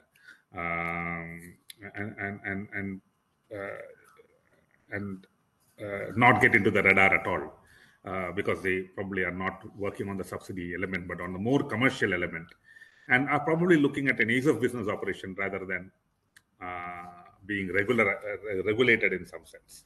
So this is a concern that I have a feeling, which basically means that that kind of commercial, which is what we sometimes call the mafia or the underhand deals, or the illegals, would have a better hand and a better space than the 2 set of people: 1, the legalized ones, and 2, the livelihood-based fisher sector, the ones who are on the coast and living off the sea. So I'm just raising that concern. Obviously, this is probably going to increase the cost of fish, and going to hit on the staple which is right now, cheap and available to a large number of Indians as a staple food, this is probably going to hit on the cost. And this is, in that sense, probably going to hit on food security. This is something which is very, very worrying as far as I'm concerned. I would want people to, the more enlightened to sort of help us understand that. I also have a feeling that the subsidy-centric approach, largely it's a subsidy based on subsidies, is exactly not going to help conservation in the way we think would help conservation. It's a hunch. I'm not professing anything, but it's a hunch, and it's in some sense a hypothesis. I would like people to help us understand that. Just a couple of more points. I had a feeling that in this particular, agreement, debates and discussions that happened in the country, there wasn't enough civil society and stakeholder engagements of any major form. Maybe I am ignorant of it because I work on the agriculture sector, so we follow that, but probably we've not looked at the fishing sector. But I do not know whether the fishing sector population was actually involved in a serious engagement, in a sense that they are building the pressure on the central government, on the negotiating teams. Because I remember in all these free trade agreements, RCEPs, FTAs, Indo-ASEAN, where we lost out, and the WTOs, there was this element of very, very strong public responses. I myself was involved in some of the responses in trying to collate public debates and put signatory responses, not at just the central level, but even at the WTO level, to put pressure on other nations not to, not to drive their point, which are harmful for the India's, Indian agricultural or farming or fisher community. So the farming sector, we used to have that kind of engagements and strong responses. I'm not very sure whether we really had that in this, except for some of the, the experts like those who have come and spoken here. Did we actually have community standing up and responding on this? Is something that I really don't know. At the end of the day, the onus is right now on the fisher organizations, as John Kurian also tried to point out. It is squarely on the fisher organizations, fisher folk organizations, and unfortunately so. Or in some sense, it's an opportunity as well. This is going ahead, and I don't think we have a mechanism of walking out of it or moving out of it. So this is going ahead. Now, in that sense, I am reminded of some of the things that happened in Kerala, for instance. The other set of people who are right now, or I'm drawing a parallel. Okay, I'm just drawing a parallel now. See, when the forest and fringe forest area people and the ones in the forest, the farmers and tribes living near the forest, they all stood up in arms along with the church and along with the parties, all the parties, against, let's say, something like the Western Ghats Ecology Expert Panel report. This is a double-edged process. On one side, you obviously have regulations and coming in. You have to have landscape regulations. But on the other end, there was an opportunity. The landscape regulations were actually very hard on people, probably. And the fish and much of the farmer population were probably right in saying that we cannot be regulated like this. But then there was also an opportunity on the other side. Now, what has happened is, if you look at the recent Supreme Court order of 1 kilometer buffer zone, and the state is now, going up and down, trying to see how to resolve that concern. The resolution was already there in the WGEEP. The resolution was simple. It was for the panchayats. There was broad guidelines. It was for the panchayats to actually decide how you're going to do the regulations in their panchayats.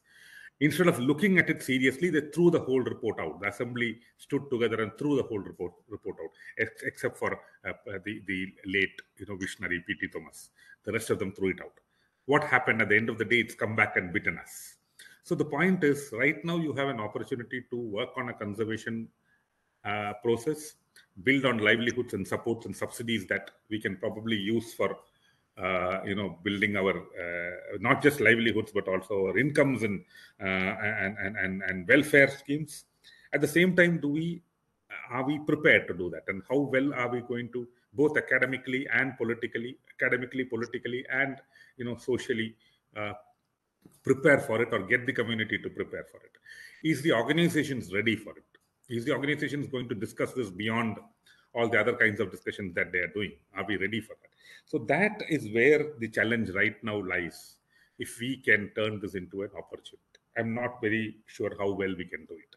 And I will conclude by, because right now we are all looking at the approach paper of the 14th five-year plan of Kerala, and because this is also a Kerala-centric meeting, and we are looking at the fishery sector, the whole focus of the fishery sector, almost 70-80% fishery sector focuses on aquaculture and not on marine fishing. It reads as if the marine fishing sector is going to be dumped and completely ignored in the future. If this approach paper is a very clear indicator of it, there are only two things that we talk about in the marine fishing sector. One is, how do we keep them going, economically, supporting them, bringing their, those kind of things. And secondly, how do you build cooperatives and collectives to do deep sea fishing, as if that is the only way we can now go ahead. So, and then the current, the WTO subsidies regime that we have gone and signed is going to make it very difficult for our cooperatives and collectives to run such deep sea fishing in competition with other sectors. We wouldn't be able to really do it at the costs that is probably going to come up on this compliance mechanisms. So this is largely what I thought I should comment on. At the end of the day, I will conclude by saying that it is the fisher folk communities and the collectives and the organizations, the Charles, the Peters no more, but the Matsyathoriyalali federations and other fisher, people working in the fisher community, many of them are here, along with the fisher community, have to take this up seriously and see how we can be a pressure group to make the central government work up policies that will keep us going and use this as and build an opportunity around this whole regime that has come up. So that's what I thought I'll say. Thank you very much.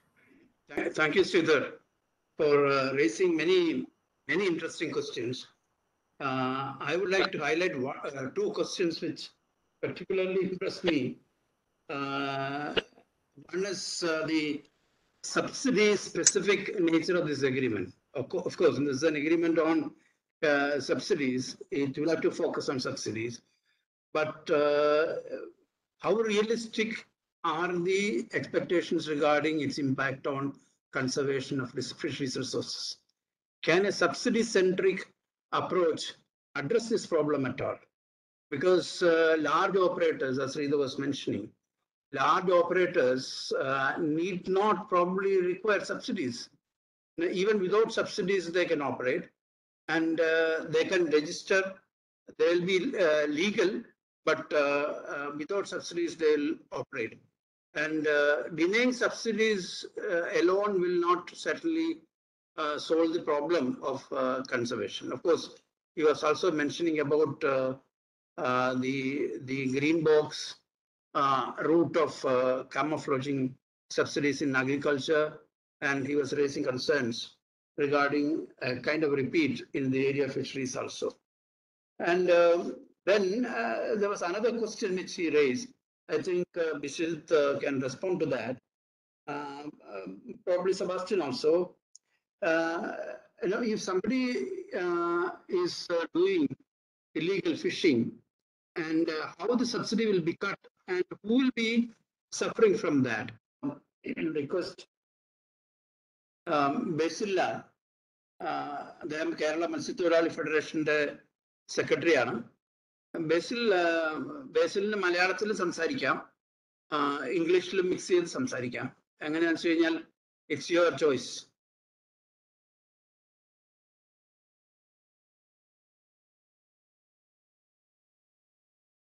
Basil, are you here?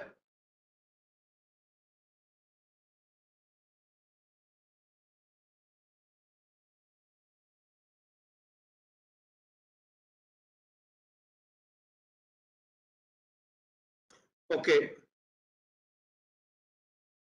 And let me now invite our paper presenters to respond to the discussion. Vishit, you can start. Professor Vishit, if you are.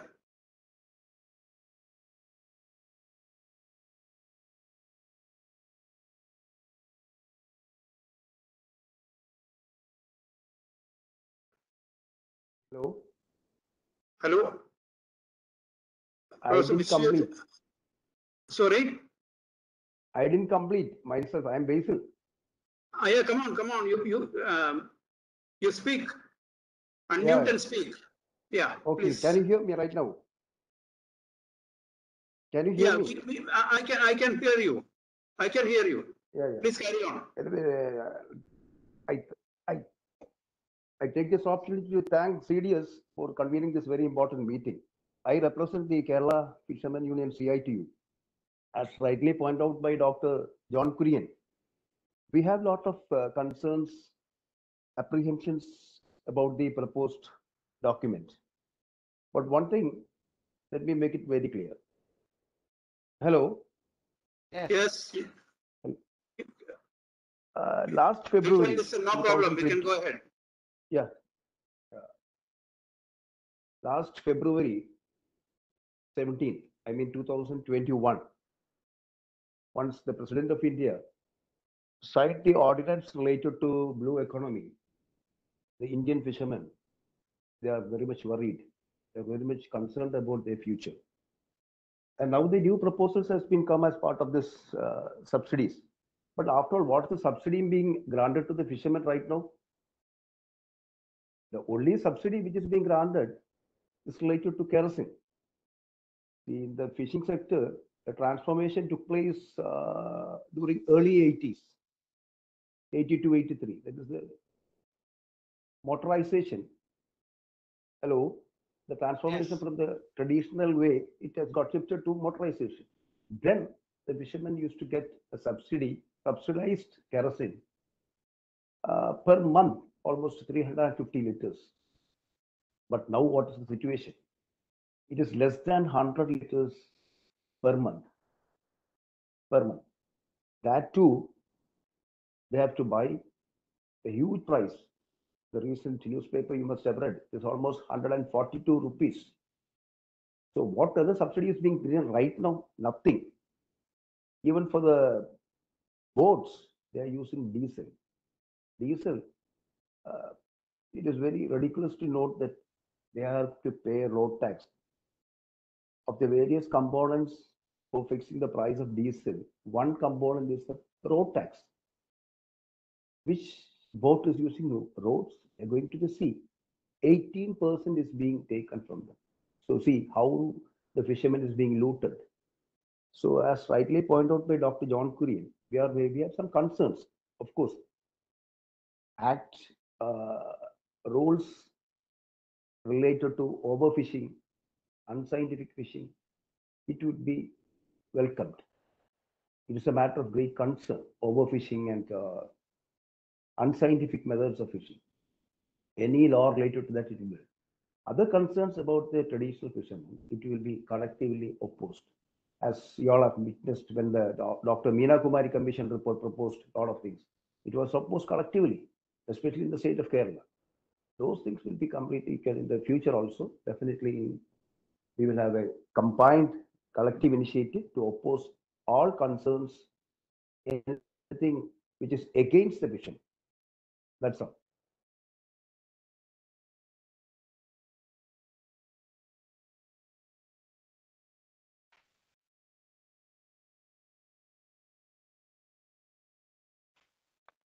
Silal, we can't hear you Yes, now. yes. Maybe it got muted. Yeah. Come on. You can speak now.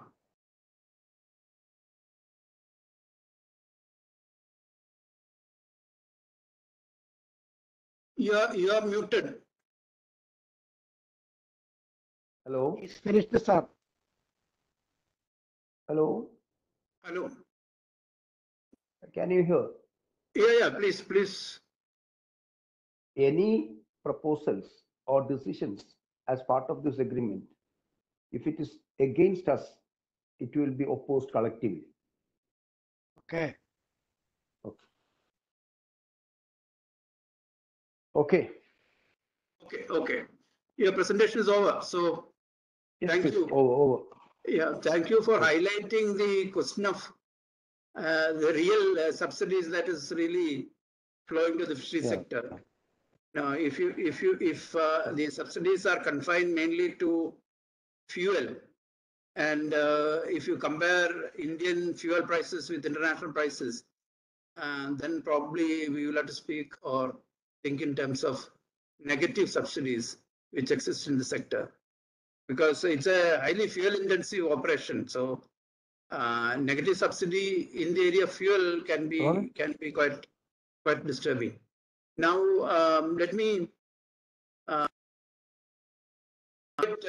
Professor Biswidhar to respond to the discussion. ഇതിനകത്ത് participate Maybe you can ചെയ്യുന്നവർക്ക് take, ഇടപെടാൻ ചാൻസില്ലേ? ഹരിലാൽ സാറേ, ഈ participate yes. ചെയ്യുന്ന മറ്റുള്ളവർക്ക് ഇതിനോട് respond ചെയ്തുകൂടെ? Sure. So I missed that. Sorry. We will have around 10-20 minutes for such discussion, and after that I'll request Biswidhar. Shivkumar, would you like to say something? Others can I also. will say something after some other responses, and I will say something. Okay. I'm sorry. The discussion is now open. Others can join.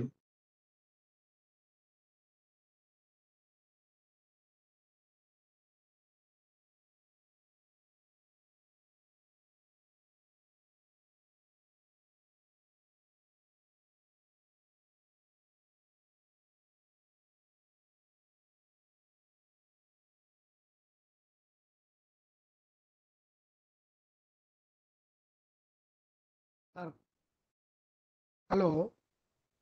Yes. Others like Tito and AJ Vijayan are present here. They are representing the sector also.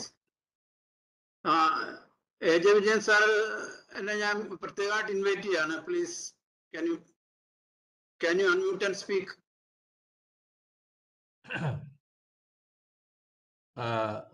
Sorry, ഞാൻ സംസാരിക്കണം ഉദ്ദേശിച്ചതല്ല, കേൾക്കാൻ വന്നതാണ്. എങ്കിലും ഒന്ന് രണ്ട് കാര്യങ്ങൾ പറയാം. കേൾക്കാമോ? കേൾക്കാം. ഓക്കെ. രണ്ട് മൂന്ന് കാര്യങ്ങൾ ഇപ്പം നേരത്തെ ഇവിടെ പലരും സംസാരിച്ചതിന്റെ ഈ ഇന്ത്യയിലെ സബ്സിഡിയെ കുറിച്ച് നമുക്ക് വ്യക്തമായ ധാരണ ഫിഷറി സെക്ടറിൽ ഇപ്പം നൽകി വരുന്ന സബ്സിഡിയെ കുറിച്ച് വ്യക്തമായ ധാരണ ഇല്ലെന്നാണ് എനിക്ക് ഇപ്പൊ ഈ പ്രസന്റേഷൻസിൽ നിന്നും പോലും എനിക്ക് അധികം മനസ്സിലാക്കാൻ കഴിഞ്ഞില്ല. ഇപ്പൊ നമ്മളെ ഒരുപക്ഷെ മലയാളികളായ ഞാൻ മലയാളത്തിലാണ് സംസാരിക്കുന്നത്, കുഴപ്പമില്ലല്ലോ? ഇല്ല, സംസാരിക്കാം. ഓക്കെ. നമ്മളെ ഇപ്പൊ കൂടുതൽ സ്വാധീനിച്ചിരിക്കുന്നത് ഈ കഴിഞ്ഞ ആഴ്ചകളില് മലയാള മനോരമയിലും മാതൃഭൂമിയിലും എഡിറ്റോറിയലായിട്ട് രണ്ട് കാര്യങ്ങൾ ഈ സബ്സിഡിയുമായിട്ട് ബന്ധപ്പെട്ട് വരികയുണ്ടായി. അപ്പൊ അതിനകത്ത് തന്നെ ഈ പാവപ്പെട്ട ചെറുകിട മത്സ്യത്തൊഴിലാളികളെ ഇത് വളരെ വളരെ ഗുരുതരമായി ബാധിക്കും എന്നുള്ള രീതിയിലൊക്കെയാണ് ഈ രണ്ട് കൂട്ടരും എഴുതി കണ്ടത്. പക്ഷെ എൻ്റെ അറിവില് ഇന്ത്യയില് ഈ സബ്സിഡി ഇപ്പോ നൽകി വരുന്നത് യഥാർത്ഥത്തിൽ ഇന്ത്യയിലെ ചെറുകിടക്കാർക്കല്ല. നേരത്തെ ബേസിലാൽ സൂചിപ്പിച്ച ആ മണ്ണെണ്ണ സബ്സിഡി എന്ന് പറയുന്നത് ശരിക്കും സബ്സിഡി അല്ല. അത് ഇവിടെ PDS വിതരണം ചെയ്യുന്ന പബ്ലിക് ഡിസ്ട്രിബ്യൂഷൻ സിസ്റ്റത്തിലൂടെ കേന്ദ്ര ഗവൺമെന്റ് എല്ലാ സംസ്ഥാനങ്ങൾക്കും അനുവദിക്കുന്ന മണ്ണെണ്ണ കുറച്ചെടുത്ത് കേരളം പിന്നെ ഈ ഫിഷറി സെക്ടറിൽ ഒരു റേഷൻ സിസ്റ്റം പോലെ ഉണ്ടാക്കി കൊടുത്തുകൊണ്ടിരിക്കുകയാണ്. ഇതാണ് നടന്നുകൊണ്ടിരിക്കുന്നത്. അതിൻ്റെയാണ് അളവ് പലപ്പോഴും കുറയ്ക്കുകയൊക്കെ ചെയ്യുന്നത്. അതൊരു സബ്സിഡി എന്ന് പറയുന്ന ഗണത്തിൽ വരില്ല എന്നാണ് ഞാൻ മനസ്സിലാക്കുന്നത്. കാരണം അത് പൊതുവായ പിന്നെ വിളക്ക് കത്തിക്കാൻ വേണ്ടിയിട്ട് കേന്ദ്രം കൊടുക്കുന്ന മണ്ണെണ്ണ എടുത്തിട്ടാണ് മത്സ്യബന്ധന മേഖലയ്ക്ക് കൊടുക്കുന്നത്. പക്ഷെ എൻ്റെ അറിവില് ഇന്ത്യൻ ഫിഷറീസില് കേരളത്തിലില്ല. പക്ഷേ വലിയ ചില മത്സ്യബന്ധന സംസ്ഥാനങ്ങളിൽ, ഇപ്പൊ ഗുജറാത്ത്, മഹാരാഷ്ട്ര, തമിഴ്നാട്, ആന്ധ്ര തുടങ്ങിയ സംസ്ഥാനങ്ങളിൽ യന്ത്രവൽകൃത ബോട്ടുകൾക്ക് ഡീസൽ സബ്സിഡി ഉണ്ട്. അവർ സ്റ്റേറ്റിൽ നിന്ന് കൊടുക്കുന്ന ആ സ്റ്റേറ്റ് കൊടുക്കുന്നതിന് ഒരുപക്ഷെ കേന്ദ്രത്തിന്റെയും അതിനുവേണ്ടി എന്തെങ്കിലും സഹായം ചെയ്യുന്നുണ്ടോ എന്ന് എനിക്ക് വ്യക്തമായിട്ട് അറിയില്ല. സബ്സിഡി എന്നുള്ള നിലയിലാണ് അത് കൊടുക്കുന്നത്. അതൊരു ടാക്സ് പിന്നെ ഒഴിവാക്കി സബ്സിഡി പോലെയാണ് അത് വരുന്നത് ഫലത്തിൽ. കേരളത്തിലെ യന്ത്രവൽകൃത ബോട്ട് ഉടമകൾക്ക് അങ്ങനെ കൊടുക്കുന്നില്ല. അങ്ങനെ കൊടുത്താൽ അത് പ്രശ്നമാകുമെന്ന് കേരളത്തിൽ ഭരിക്കുന്നവർക്ക് അറിയാം. അത് ചെയ്യാൻ കഴിയില്ല എന്നുള്ളതാണ്. അപ്പൊ അല്ലെങ്കിൽ ചെറുകിടക്കാർക്ക് അതുപോലുള്ള സബ്സിഡി കൊടുക്കേണ്ടി വരുമെന്ന്. അപ്പൊ ഈ സബ്സിഡി നമ്മളിപ്പോൾ നിലവിലിരിക്കുന്ന സബ്സിഡി കുറിച്ച് നമുക്ക് വ്യക്തമായ ഒരു ധാരണ, ആദ്യം ഒരു വിശകലനം ആവശ്യമാണ്. ഇന്ത്യയിലെ ഈ മേഖലയിലെ ഇങ്ങനെ ഒരു തീരുമാനം എങ്ങനെ ബാധിക്കും എന്നുള്ളത്. അതേസമയം പിന്നെ ഇന്ത്യ ഗവൺമെന്റിന് വേറെ പല സബ്സിഡൈസ് ചെയ്ത് ഈ ഫിഷറീസ് മേഖലയില് പിന്നെ കൊടുക്കാനുള്ള ചില സ്കീമുകളുണ്ട്. ഇപ്പൊ ഇത് ഞാനീ പറയുന്നത് മറൈൻ ക്യാപ്ചർ ഫിഷറിയുടെ കാര്യത്തിൽ മാത്രമാണ്. കാരണം അതിന്റെ കാര്യം മാത്രമാണല്ലോ ഈ WTO റൗണ്ടിൽ ചർച്ച സബ്സിഡിയുടെ കാര്യത്തിൽ വരുന്നത്. അത് മാത്രമാണ്. ഇന്ത്യയെ സംബന്ധിച്ച് ഈ മറൈൻ ക്യാപ്ചർ മേഖല എന്ന് പറയുന്നത് ഇന്ന് വളരെ ഏറ്റവും മത്സ്യമേഖലയ്ക്കകത്ത് തന്നെ തികച്ചും പിന്നെ മൊത്തത്തിൽ ഇന്ത്യ നോക്കുമ്പോഴത്തേക്കും വളരെ കുറവാണ്. അപ്പൊ ആകെ എൻ്റെ അറിവില് ഒരു 12.5 മില്യൺ അല്ലെങ്കിൽ 126 ലക്ഷം മത്സ്യം ഇന്ത്യയിൽ ഉൽപ്പാദിപ്പിച്ചതിൽ 90 ലക്ഷവും ഉൾനാടൻ മേഖലയിൽ നിന്നാണ്.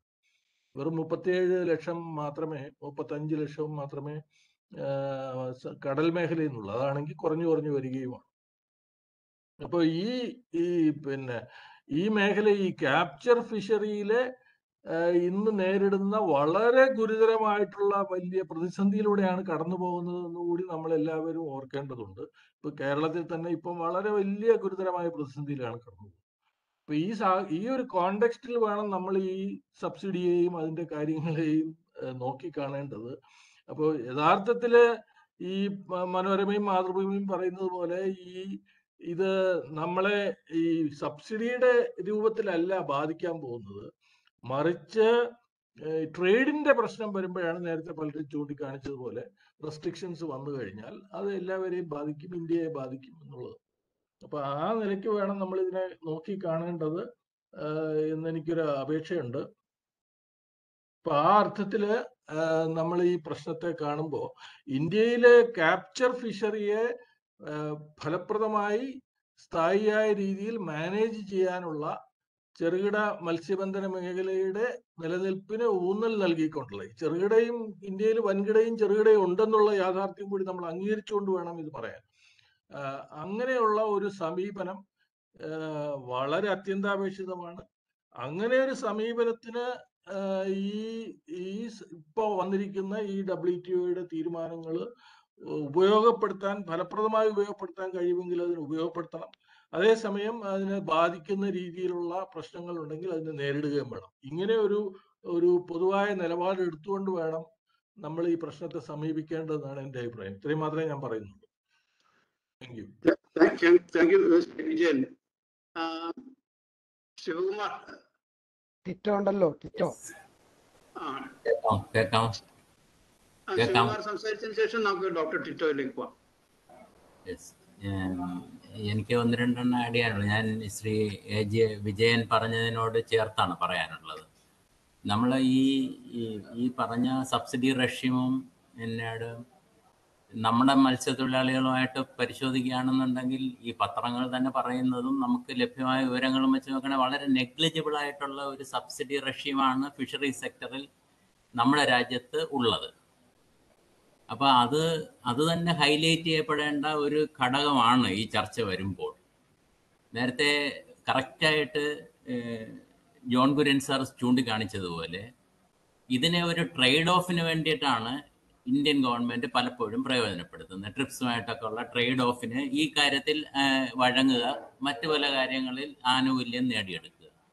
അങ്ങനെ പോകാതിരിക്കണമെന്നുണ്ടെങ്കിൽ ഇതിനെ സംബന്ധിച്ച ഒരു കൃത്യമായ ധാരണ, പ്രത്യേകിച്ച് ഈ മത്സ്യത്തിൻ്റെ, പ്രത്യേകിച്ച് ഈ മറൈൻ റിസോഴ്സസിനെ നമുക്ക് എങ്ങനെ ടാപ്പ് ചെയ്യാമെന്നും എങ്ങനെ കൺസർവ് ചെയ്യാമെന്നുള്ളതിൻ്റെ ഒരു വ്യക്തമായ ധാരണയോടുകൂടി തന്നെ പോകേണ്ടതുണ്ട് എന്ന് എനിക്ക് തോന്നുന്നു. ഇപ്പോൾ ഡീപ് സീ എക്സ്പ്ലോയിറ്റേഷൻ എന്ന് പറയുന്നതിന് പോളിസി ഗവൺമെൻറ് 70s തന്നെ കൊണ്ടുവന്നിരുന്നു. അവിടെ ഈ പറഞ്ഞതുപോലെ 70s മെക്സിക്കൻ ട്രോളേഴ്സ് നമ്മുടെ നാട്ടിലേക്ക് വന്നു. ധാരാളം മെക്സിക്കൻ ട്രോളേഴ്സ് ഈസ്റ്റ് കോസ്റ്റിൽ ഓപ്പറേറ്റ് ചെയ്തിരുന്നു. ആ മെക്സിക്കൻ ട്രോളേഴ്സ് എല്ലാം സബ്സിഡൈസ്ഡ് ആയിരുന്നു. അപ്പോൾ ഈ വൻകിട മുതലാളിമാർ ഓപ്പറേഷൻസിൽ വരികയാണെങ്കിൽ ഗവൺമെൻറ് ഓഫ് ഇന്ത്യ സബ്സിഡി കൊടുക്കുമെന്നുള്ള കാര്യത്തിൽ ഒരു തർക്കവുമില്ല.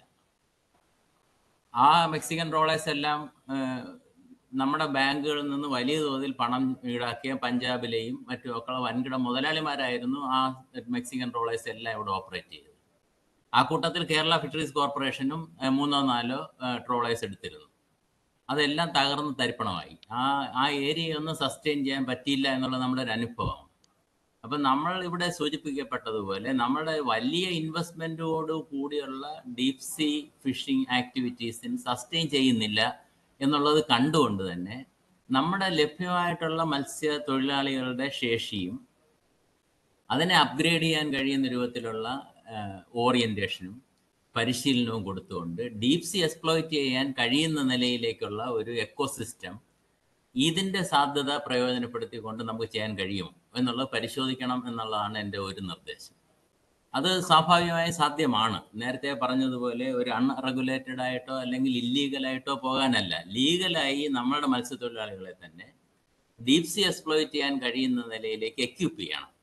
ആ എക്യുപ്പ് ചെയ്യുന്നതിന് ഈ ചർച്ചകളെ സാധ്യതയെ പ്രയോജനപ്പെടുത്താൻ കഴിയുമോ എന്നുള്ളത് പരിശോധിക്കണം എന്നുള്ളതാണ് ഒരു നിർദ്ദേശം. 2, ഇതിനൊരു സാധ്യതയുണ്ട്. കാരണം എന്ന് വെച്ചാൽ നേരത്തെ പറഞ്ഞതുപോലെ വളരെ ചുരുങ്ങിക്കൊണ്ടിരിക്കുന്ന മറൈൻ ലാൻഡിങ്സിനെ നമുക്ക് എങ്ങനെയാണ് നമുക്ക് അത് ഒരു സസ്റ്റൈനബിൾ ഫിഷറി എന്നുള്ള നിലയിൽ അതിൻ്റെ റിസോഴ്സസിനെ കൺസർവ് ചെയ്യാൻ കഴിയും. ഇവിടെ കൃത്യമായിട്ട് ചാൾസ് ചൂണ്ടിക്കാണിച്ചതുപോലെ നമ്മളുടെ ഒരു ഡെൻസിറ്റി എന്ന് പറയുന്നത് വളരെ വലുതാണ്, ഈ ഓവർ കപ്പാസിറ്റി എന്ന് പറയുന്നത്. അപ്പം നമുക്കതിനെ എങ്ങനെയാണ് ഇതിനെ ചുരുക്കാൻ കഴിയുക? അത് ജോൺ ഗുര്യൻ സാറിന് ചൂണ്ടിക്കാണിക്കുകയുണ്ടായി. അപ്പം നമുക്ക് അതിനെ കൃത്യമായി അക്വേറിയം റിഫോംസ് എന്ന് നമ്മൾ വളരെ കൃത്യമായി കണ്ടിരുന്ന, അത് കേരളത്തിൽ നിന്നാണ് ആ ഒരു ഇനിഷ്യേറ്റീവ് വന്നിട്ടുണ്ടായിരുന്നത്. 2 ഘട്ടങ്ങളിലായി എന്നോട് ഡോക്ടർ രവീന്ദ്രൻ്റെ നേതൃത്വത്തിലുള്ള കമ്മിറ്റിയുടെ റിപ്പോർട്ട് നമ്മുടെ കയ്യിലുണ്ട്. തീർച്ചയായിട്ടും അത്തരത്തിൽ ഒരു അക്വേറിയം റിഫോംസിനെ കുറിച്ച് കൃത്യമായി ആലോചിക്കുന്നതിനും ഇതിനെ പ്രയോജനപ്പെടുത്താൻ കഴിയുമോ എന്ന് നോക്കേണ്ടതായിട്ടുണ്ട്. അപ്പോൾ അത്തരത്തിലൊരു അക്വേറിയം റിഫോംസിലേക്ക് പോകാൻ, കൺസർവേഷൻ സാധ്യമാക്കാൻ, കൺസർവേഷൻ ആവശ്യമായിട്ട് ഈ പറഞ്ഞ പോലെ സബ്സിഡി കമ്പോണൻറ്റിനെ ഉപയോഗപ്പെടുത്തിക്കൊണ്ട് വലിയ തോതിൽ ഇതിനകത്ത് നിൽക്കുന്ന വെസലുകൾ നമുക്ക് ഈ പറഞ്ഞ പോലെ തിരിച്ചെടുക്കാം. ജോൺ ഗുര്യൻ സാർ പറഞ്ഞതുപോലെ അതിനെ ആ രൂപത്തിലേക്ക് തിരിച്ചെടുക്കാൻ കഴിയുകയാണെന്നുണ്ടെങ്കിൽ തീർച്ചയായിട്ടും നമ്മുടെ ഈ റിസോഴ്സസിൻ്റെ ലാൻഡിങ്സും വർദ്ധിക്കും. അങ്ങനെ വർദ്ധിക്കൂ. ഇപ്പം നമ്മൾ നേരത്തെ പറഞ്ഞ ട്രോൾ ബാൻ പോലുള്ള റിസോഴ്സ് കൺസർവേഷൻ മെഷേഴ്സ് ഈ പറഞ്ഞതുപോലെ ഓവർ ഫിഷിംഗ് ഒഴിവാക്കുകയാണെന്നുണ്ടെങ്കിൽ നമുക്ക് കൂടുതൽ ലാൻഡിങ്സ് വരുന്ന സാധ്യതയിലേക്ക് പോകും. പിന്നെ ഒരു കാര്യം നമുക്കിതിനെ വളരെ കൃത്യമായി വരേണ്ടത്, നമ്മളുടെ എക്സ്പോർട്ടിന് കഴിയുന്ന നിലയിലേക്ക് നമ്മുടെ പിടിക്കപ്പെട്ട് വരുന്ന റിസോഴ്സസിന് വാല്യൂ അഡീഷനിൽ പിടിക്കുന്ന മത്സ്യത്തൊഴിലാളികൾക്ക് ഒരു ബെനിഫിറ്റും ഇല്ല എന്നുള്ളതാണ് ഇന്നത്തെ വസ്തുത. ആ വാല്യൂ അഡീഷൻ മത്സ്യത്തൊഴിലാളികളുടെയും കൂടെ കോപ്പറേറ്റീവ്സ് വഴി ചെയ്യുകയാണെന്നുണ്ടെങ്കിൽ ഈ പിടിക്കുന്ന മത്സ്യത്തൊഴിലാളികൾക്ക് അതിൻ്റെ പ്രയോജനം കിട്ടും. അപ്പോൾ അവിടെയും കോപ്പറേറ്റൈസ് ചെയ്യുക എന്നുള്ളതും മത്സ്യത്തൊഴിലാളികൾക്ക് വാല്യൂ അഡീഷൻ്റെ ഗുണം കിട്ടുക എന്നുള്ള നിലയിലേക്ക് ഈ ചർച്ചയെ കൊണ്ടുപോകാൻ കഴിഞ്ഞാൽ നന്നായിരിക്കും. വളരെ പ്രധാനം ഈ നേരത്തെ പറഞ്ഞതുപോലെ ഇതിനെ ഒരു ഗവൺമെൻറ് ഓഫ് ഇന്ത്യ സെൻസിറ്റൈസ്ഡ് അല്ല എന്നുള്ളതാണ് ഇതിൻ്റെ ഏറ്റവും പ്രധാനപ്പെട്ട ഘടകം. അല്ലെങ്കിൽ ബ്ലൂ എക്കണോമി പോലെയുള്ള ഒരു ഗൈഡ് ലൈൻ നമ്മുടെ മുമ്പിലേക്ക് വരത്തില്ലായിരുന്നു. അപ്പോൾ ഗവൺമെൻറ് ഓഫ് ഇന്ത്യയെ സെൻസിറ്റൈസ് ചെയ്യാൻ ഈ പറഞ്ഞ ചർച്ച, നേരത്തെ പറഞ്ഞതുപോലെ വലിയ തോതിൽ ഈ ചർച്ചയിലേക്ക് പോകാൻ ഈ നമ്മുടെ കേരളത്തിലെങ്കിലും കഴിയുന്നത് ഈ പറഞ്ഞ 2 എഡിറ്റോറിയലുകൾ ഒരുപക്ഷെ ഈ കാര്യത്തിൽ സെൻസിറ്റൈസ് ചെയ്തതുപോലെ മത്സ്യത്തൊഴിലാളികളെ അല്ലെങ്കിൽ മത്സ്യമേഖലയിൽ നിൽക്കുന്ന സംഘടനകളുടെ കൂട്ടായ്മ ഗവൺമെൻറ് ഓഫ് ഇന്ത്യയെ ഈ കാര്യത്തിൽ സെൻസിറ്റൈസ് ചെയ്യാൻ കഴിയുന്ന നിലയിലേക്ക് വലിയ തോതിൽ സെൻസിറ്റൈസ് ചെയ്യാൻ കഴിയുന്ന നിലയിലേക്കുള്ള ഒരു സോളിഡാരിറ്റിയും ഒരു ആക്ഷനും ഈ കാര്യത്തിൽ കൊണ്ടുവരികയാണെന്നുണ്ടെങ്കിൽ അതായിരിക്കും പ്രയോജനപ്പെടുക എന്ന് എനിക്ക് തോന്നുന്നു. അതിന് ഈ ചർച്ച വളരെ ഫലപ്രദമാണ് എന്നുള്ളതും അതിന് നേതൃത്വം നൽകിയ CDSനെ അഭിനന്ദിക്കാൻ ഈ അവസരം ഉപയോഗിക്കുകയാണ്. ഞാൻ നിർത്തുന്നു. ഓക്കെ, ശിവകുമാറിന് പ്രത്യേകം നന്ദി. ചർച്ചയിൽ പങ്കെടുത്തതിന് മാത്രമല്ല, ചർച്ചയുടെ കാര്യം ഇടയ്ക്ക് വിട്ടുപോയ എൻ്റെ അപരാധം ചൂണ്ടിക്കാണിച്ചതിനും ശിവകുമാറിന് പ്രത്യേകം നന്ദി. ഞാൻ ഡോക്ടർ ടിറ്റോയെ അദ്ദേഹത്തിൻ്റെ അഭിപ്രായം എഴുതാൻ വേണ്ടി ക്ഷണിക്കുകയാണ്. After that I'll call upon Siddharth Chakravarti because he has already brought his question in the chat box. Since he is participating, he can raise the question directly. Dr. Tito first. Professor കേൾക്കാമോ? Professor Harilal കേൾക്കാമോ? കേൾക്കാം. Okay. തീർച്ചയായിട്ടും Shri Sebastian മാത്യുവിൻ്റെയും അതുപോലെ തന്നെ doctor John കുര്യൻ്റെയും അവതരണങ്ങൾ ഇതിനെക്കുറിച്ച് ഒരു വെളിച്ചം വീശുന്ന രീതിയിൽ നന്നായിട്ടുണ്ട്. പ്രത്യേകിച്ച് ഒരു macro picture. Dr. Tito, if you can put your question in English, that will be useful because Vishwajit will have to respond, and there are other participants who may not follow Malayalam. If you can. Okay. No, I'm Tito. I'm actually hailing from a fishing village here in Changumukham. Actually, it was interesting to hear from Dr. John Gurian as well as Mr. Sebastian Matthew. Actually, it is give a throw light about the fish trade and the developed countries' fishing policies and their politics vis-a-vis the developing countries' fishing scenario and the subsidy regime. Actually, it is an interesting session to watch from them and hear from them. And I am just putting my suggestion in certain micro level aspects, particularly on, say, Matsyafood and Kerala. See, Matsyafood is one of the cooperative which provide most of the subsidies. Which, it is channelizing through the traditional fish workers mostly. When coming to the scenario of fisheries of Kerala, we can see that, ring scene, which is a mini pearl scene, which contribute the major share of the Kerala's fish production. If we consider the regime pattern as proposed, these major fishing tactics may be illegal because due to as per the framework what they suggested, because they are doing overfishing, they are doing the juvenile fishing, so they may not be eligible to get the subsidies anymore as per the new agreement. On the other hand, it is good that because they are a big in number, more in number, they are doing the overfishing, and as Sebastian Matthew pointed out, there is an opportunity to control them. But ultimately, the source, whatever they are getting, they are going to be lose it also. Again, what I feel is the subsidy regime and discussion is not a much impact on, or we cannot find this as an opportunity to regulate or manage our fish resources. It is not seen as an effective tool to manage the fishing scenario of Kerala, because even the subsidy is also giving say some 10 or 20% of the fishing fleet in Kerala. The rest, they are operating by their own. So how we can find this as an opportunity to manage this? That's one point.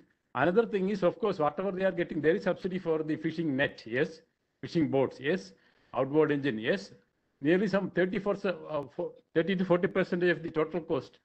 They are managed through subsidies by the beneficiaries of the cooperatives, but they are only some 10 to 15% of the total fishing force in Kerala. So I don't feel it is a major tool to manage, as Dr. Sebastian Matthew emphasized, particularly in Kerala.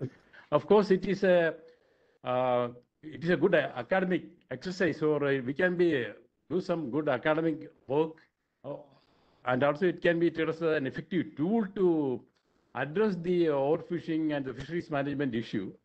But the other issue, as Shri Vijayan pointed out, we should come to the reality of what is happening. Unfortunately, you'll have to conclude because we are running out of time. You are making very interesting points. Thank you for those points. But okay, thank you. Thank you. Just conclude. Thank you. Let me hear the time concern. Okay, thank you. Thank you. I think I should now give opportunity to Siddharth Chakravarti, because he has already written 2 questions in the chat box. He is still continuing. He is present. Why don't you, Siddharth Chakravarti? Why don't you raise your question?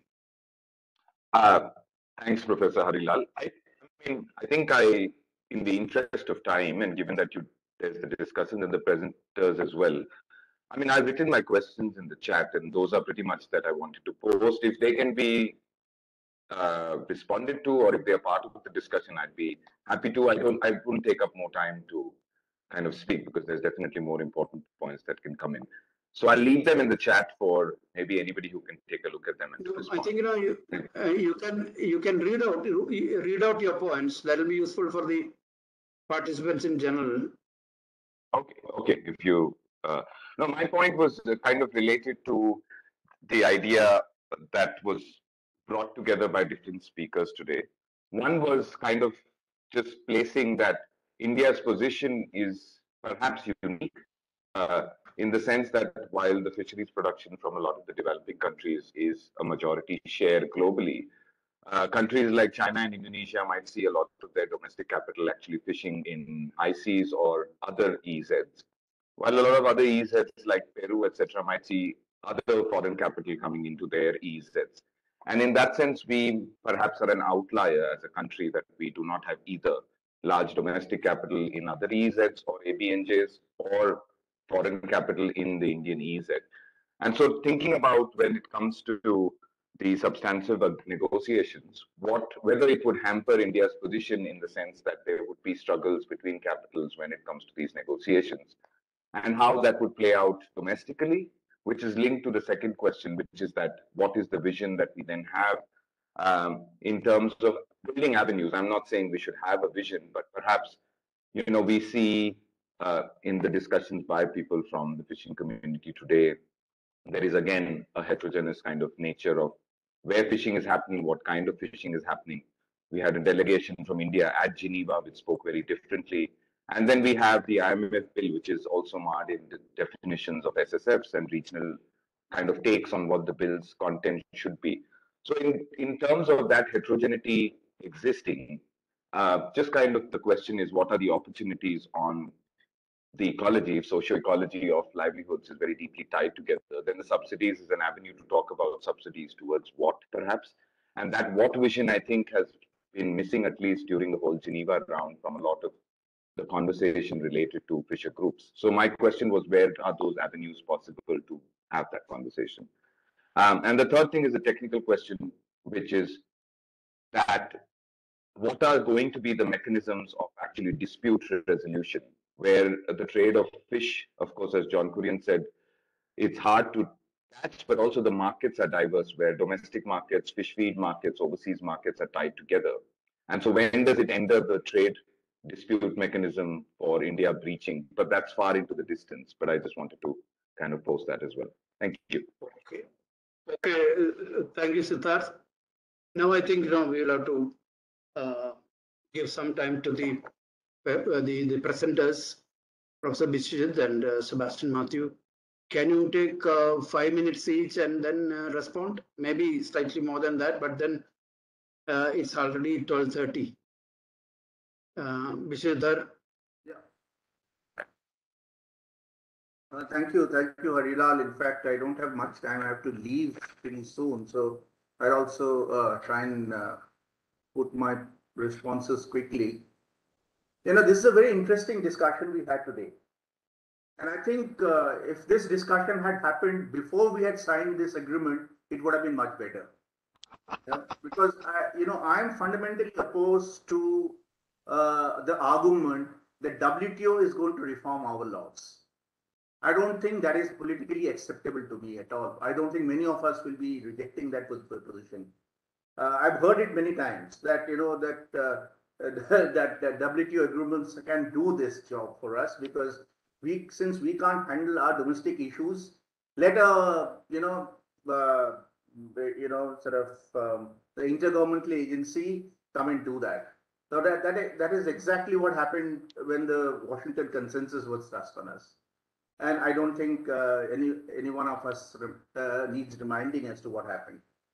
Now, so I think these issues, and again, I'm very disappointed, I must say, that I've been hearing these discussions about how to really focus on conservation for the past 30 years, since even before the negotiations began.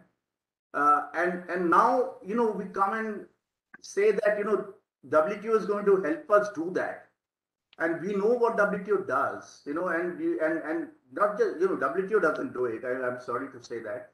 It's actually the developed countries who do this. Yeah. Recently, there was a letter written by a bunch of 12 congressmen, most of them representing the agribusiness, to President Biden. They wrote a letter to President Biden saying that the subsidies that India gives to rice and wheat are completely WTO illegal, and WTO should take India to the cleaners.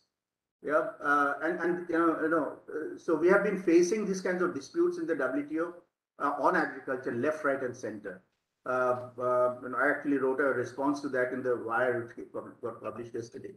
Now, I mean, we know the nature of the beast, and I don't think that we can really expect the developed countries to give us any room to do what Professor Korean very correctly mentioned that we need to do, or Mr. Sebastian mentioned that we need to do all these things. There is absolutely no two opinions about it. Of course, Mr. Sebastian's point that we do not need a CBDR, I have a serious problem with that.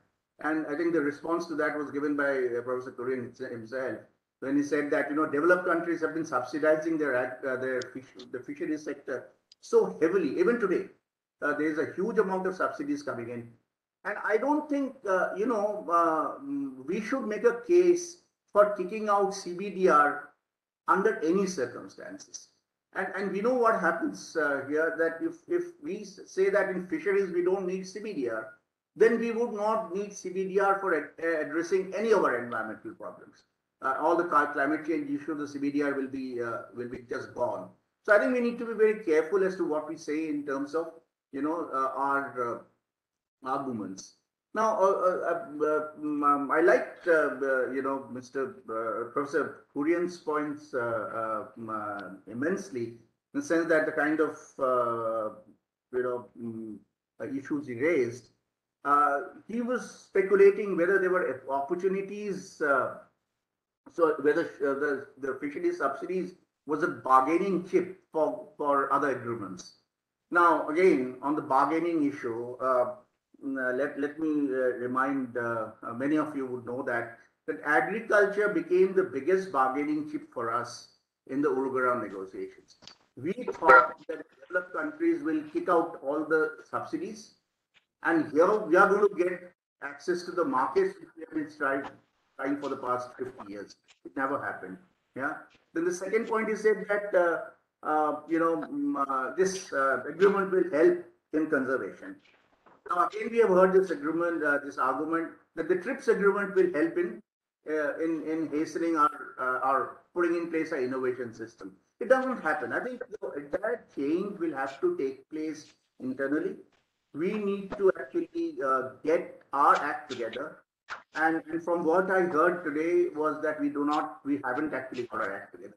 I think we are just hoping for all kinds of, sort of putting all the elements together and trying to develop a kind of policy package and the instruments thereunder to really address all the critical problems that the fisheries sector is facing.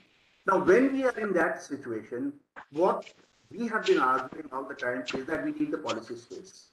We don't want to be sort of gagged by the WTO and the advanced countries to come and say that, look, you do not have the policy space to do this. So I think I got up and Sridhar made a very important point. I think that there was no discussion in public domain. There wasn't any discussion in public domain. I was absolutely. So and I think we need to better late than never. We need to have this. Sorry. So we need to have this discussion. Let us put our heads together to see what kind of a framework we need, and let us do it quickly, because I think we need to plug into these negotiations in the next 2-3 years. 4 years is way down the pipeline, and let's see. And I don't think, and my experience of negotiating in WTO tells me very clearly, is going to be a rocky ride unless we get all our facts together all our framework together. It is not going to be an easy ride. Whatever we are thinking that we are going to be getting out of this agreement is just going to be falling flat. So I just wanted to end on a note of caution, knowing what the nature of the beast is going to be a problematic, and then the whole issue of dispute settlement. Dispute settlement is going to be the usual WTO dispute settlement, framework.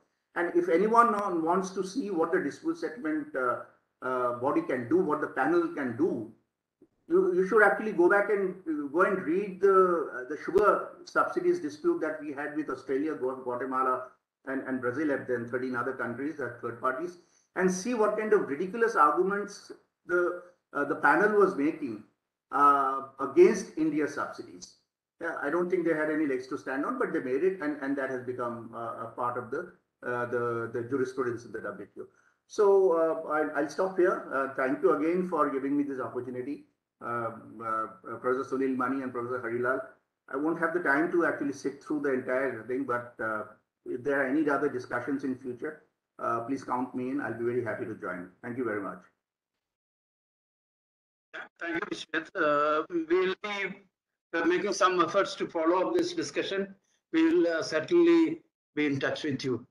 Now, Sri Sebastian Matthew to respond. Yeah, thank you, Professor Harilal. I think first I would like to respond to Vishwajit's point about common but differentiated responsibility. See, my argument is based on the principle that marine fisheries resources are different from resources within the sovereignty space. Because we got the Law of the Sea Convention in 1982, and we declared Maritime Zones of India Act in 1977. So therefore, only after 1977, so to speak, we have a 200-mile exclusive economic zone, which is actually a gift from the international community. So therefore, between the territorial sea and the EEZ boundary, that is actually a gift from the international community to coastal states. So therefore, coastal states do not have sovereignty to EEZ; they have only sovereignty to the territorial sea. Therefore, we have to see marine capture fisheries in the EEZ different from inland fisheries or even in the territorial sea, for the argument's sake. So therefore, under that responsibility arising from ratifying the Law of the Sea Convention 1982, very few countries have lived up to the conservation management obligations of the flag state or the coastal state. So these are lagging far behind, and this is an opportunity to take it forward. And all attempts at reminding coastal states of their duties have not really been taken seriously. Like from 2004 onwards, for example, India has been trying to develop a Marine Fisheries Act for the EEZ from 2004. We have been part of so many discussions. We have seen so many drafts. Nothing has happened, but we have an act for the foreign fishing in the EEZ from 1978. See, that could have been easily amended for the EEZ very conveniently, because there is a legal instrument which can be adapted also to serve the vessels registered by the coastal state. So that we have not done. Therefore, fisheries is only 1% of GDP. We never get any policy space. Most of the decisions are taking the interests of other sectors into consideration, and fishery has not got the deserving policy space from ever since we ratified that EEZ legislation. So that's the reason why we feel that this agreement can be a catalyst. So we use the word catalyst. We didn't say that WTO has to manage fisheries, but WTO instrument can be used to apply the standards. And in that context, I can see that the overall sentiments of people who spoke during this discussion was in support of conservation management. So I think there is a role for developing countries to take the lead now, not to say that we still need a differentiated responsibility, because we have already fully exploited our resources. So therefore, there isn't much resources that we are going to develop with additional kind of investment into resources. Of course, in the value addition, I agree there is a lot more options. In aquaculture, maybe there are a lot of things can happen. But in capture fisheries, we have reached a ceiling. From 1994 onwards, the world has not increased production. Even China, look at the most recent State of World Fisheries and Aquaculture, they are drastically reducing their fishing effort. A number of vessels, they're cutting down by 10 or 20%. EU is cutting down its fishing fleet. So therefore, I think developing countries have to take a common responsibility. So not differentiated. The common responsibility for the marine resources should be a universal act where we all join hands together, and based on various instruments where civil society organizations have also played a very active role from both developed and developing countries. So therefore, I think conservation management can definitely pay dividends. And then, of course, when it comes to subsidies, like the issues which raised here, I think many of the subsidies, rebuilding stocks, are permitted under the existing agreement. Nobody is going to challenge that. But unfortunately, that IUU fishing appellation will be put on small tuna boats going into Seychelles and British Indian Ocean territory. I mean, that why? Because there is no authorization mechanism available to these boats before they fish outside the EEZ. So we can actually address their fishing interests by bringing in a legislation that talks about recognizing how to authorize these vessels to fish outside. So we can actually do that. And when it comes to fuel subsidies, how are the countries like US and EU giving subsidies? They don't even call it subsidies. They call it, they have a different pricing mechanism for tractors, for fishing vessels, for shipping vessels, because they are all for non-road use of these vessels. So these vessels are not driving on the road. So therefore, I think Sridhar mentioned about the road tax. I think somebody else, Basil, I think, mentioned about road tax. See, this kind of thing doesn't apply to the maritime vessels, nor to the tractors in a farm. So therefore, India can easily think of having a dual pricing policy. One for the road use where all the taxes will apply, and another for navigational use, for agricultural use, where it is priced differently. You don't even call it subsidies. So these taxes, like a carbon tax or excise duty and customs duty and road tax, all that will not apply to those type of operations. And there is an additional dimension of safeties there. When fishing vessels are at sea, they need security and protection of their life at sea. So therefore, we need to also keep that in mind. Of course, then at the same time, we can't give a blank check to fishing vessels. There is very important to talk about conservation management. So if there is conservation management, I think some of these kind of pricing policy can be adopted, and support can be extended for responsible fishing operations by our fleet. So I think that's how we have to go forward. And if you look at again the subsidies given by some of the states, like say, if you look at the Gujarat demand for grant 2022-23, they are giving 337 crore. For the VAT exemption for the vessels in Gujarat. But if you look at Kerala, kerosene is only 45 crore, that Kerala is giving in the latest demand for grant.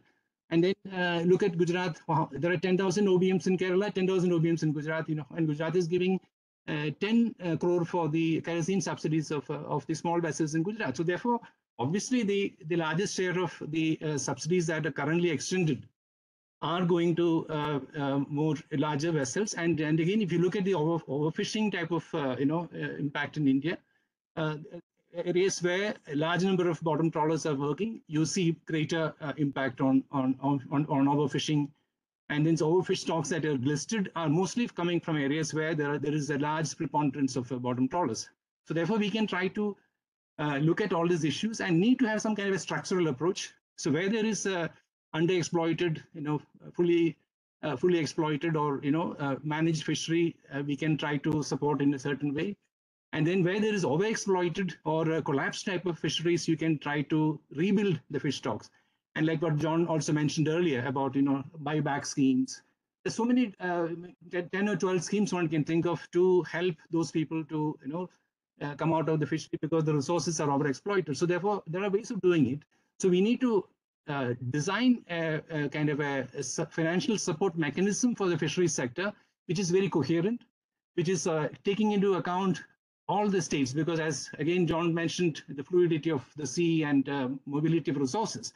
We need to have a coherent system for the EEZ territorial sea, and then interstate movement of vessels, and then even interstate boundaries. I think there is no boundary between different states, although we talk about boundary between the territorial sea and the EEZ. Between the state, there is no boundary. These are all issues which many other countries have resolved, and we can resolve that as well. And then maybe under the Indian Marine Fisheries Bill, there is a proposal to set up fisheries management councils at the national level. Maybe, whatever Charles mentioned about zonal to district to state level can be further, kind of taken up to the level of, regions, southern states, northern states. So I think there are a lot of opportunity within that as well. So that is therefore the investment can be made into resource conservation management for rebuilding stocks, and for resources which are underexploited, we can try to have a different approach. And then when you give subsidies for them to develop fishery, for example, for that 1 million tuna that Charles mentioned, we should try to make sure that they are complying with the conservation management mechanism framework. So therefore, I think some sort of a balanced approach can be adopted. And last line I would like to say is that, Charles also mentioned myctophytes. See, I think myctophid is the food for whales in the Arabian Sea. And it is a raw material which people are trying to convert into raw material for fish meal, but it is not a food for people. So I don't think we should move into full commoditization of resources in the marine space. So fishermen should catch fish for food security, not for reducing to fish meal for some kind of industrial raw material. So therefore, I think myctophid we should be very careful, and we need to give space for conservation management. We need to give space for whales also. So we need to have a broader perspective. Animals, and they across the a different trophic level. The one prey-predator relationship. All that we need to respect, and we are also one of the predators on marine living resources. So we need to work out a system where everybody has a role. And as a developing country which has fairly large number of people discussing fisheries issues, perhaps disproportionate to what you see in many other countries, we should try to get this energy pooled together and think of our future. After 30 years' time, we want to sit and talk about the collapsed marine fisheries, which because of our neglect and lack of attention. I think we can certainly build up these talks with kind of a more attentive and coherent approach. Yeah. Thank you. Sorry to take too much time. Yeah. Thank you, Sebastian Matthew. I should thank all the participants, particularly those who made the presentations and those who participated in the discussion. I'm sure that there are many other participants who wanted to raise more points. And now, if you look at the chat box, there are more questions coming up. But we cannot afford to have more time discussing these issues. As a moderator, I'll have to say a few words before concluding the session. From today's discussion, one thing is very clear. This agreement on the fisheries agreement on subsidies, this raises more questions than answers. This is what I felt when I read this agreement twice or thrice. In fact, questions were coming up in my mind with respect to different articles and subclauses. And that was my hunch feeling. But then today's discussion, in fact, raised many questions regarding this agreement. Some of the points are very relevant to be highlighted, like issue of non-specific subsidies raised by Bishidhar, and special treatment for developing countries. Now, that's a larger question. And the kind of pressure that the developed countries will be putting on India in the future negotiations on this agreement. There are many such issues which were raised. I'm not going to list out those issues which were raised. But we should underline this major point which is coming out of this discussion. That is, we are all for conservation of fisheries resources. There's a real danger that the the world as a whole is facing in this area. But as Bishop was saying, a subsidy-specific agreement of the WTO is not really going to solve this problem of conservation. That is a very ambitious way of looking at it. But at the same time, we need to have policies and action to conserve resources. And we should have a separate approach towards this particular agreement, because as I was telling about which I am very convinced, the compliance cost is going to be very, very, very high. And if you are falling short of expectations as far as compliance, then it can lead to disputes. And disputes will not be restricted to fisheries. The fact that some boats operating from Cochin, if they are not registered, if they are found to be illegal, then if the issue is taken to the dispute settlement body, then the cross retaliation can come in many other sectors, in agriculture, in services. That's how the dispute settlement mechanism of WTO is being used. So there are such many larger issues. I should also mention about the question of subsidy raised by Sri Ajay Vijay and Basil Lal and all. We don't have a clear picture about subsidies. That's very clear from today's discussion.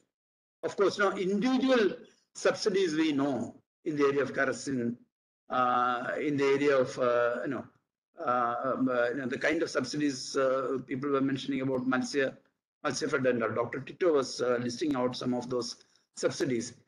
But that is not enough for a WTO kind of negotiation or dispute settlement. We should probably have very detailed data on subsidies that we are giving to find out how much we are actually giving. And what about data on subsidies from other countries? In negotiating table, we need to know about subsidies in other countries, our neighbors as well as other participating countries. So there are many issues which will have to be pursued. So there should be research in this area. And following the tradition of CDS, we should probably take up research in CDS, but that will really require participation from scholars elsewhere, as well as unions and community organizations. I hope that CDS will take up this very seriously. Many research scholars and faculty members attended this, and maybe they'll take the message and draw up detailed research projects. With that, let me conclude by again thanking all the participants. Thank you very much for participating in this seminar.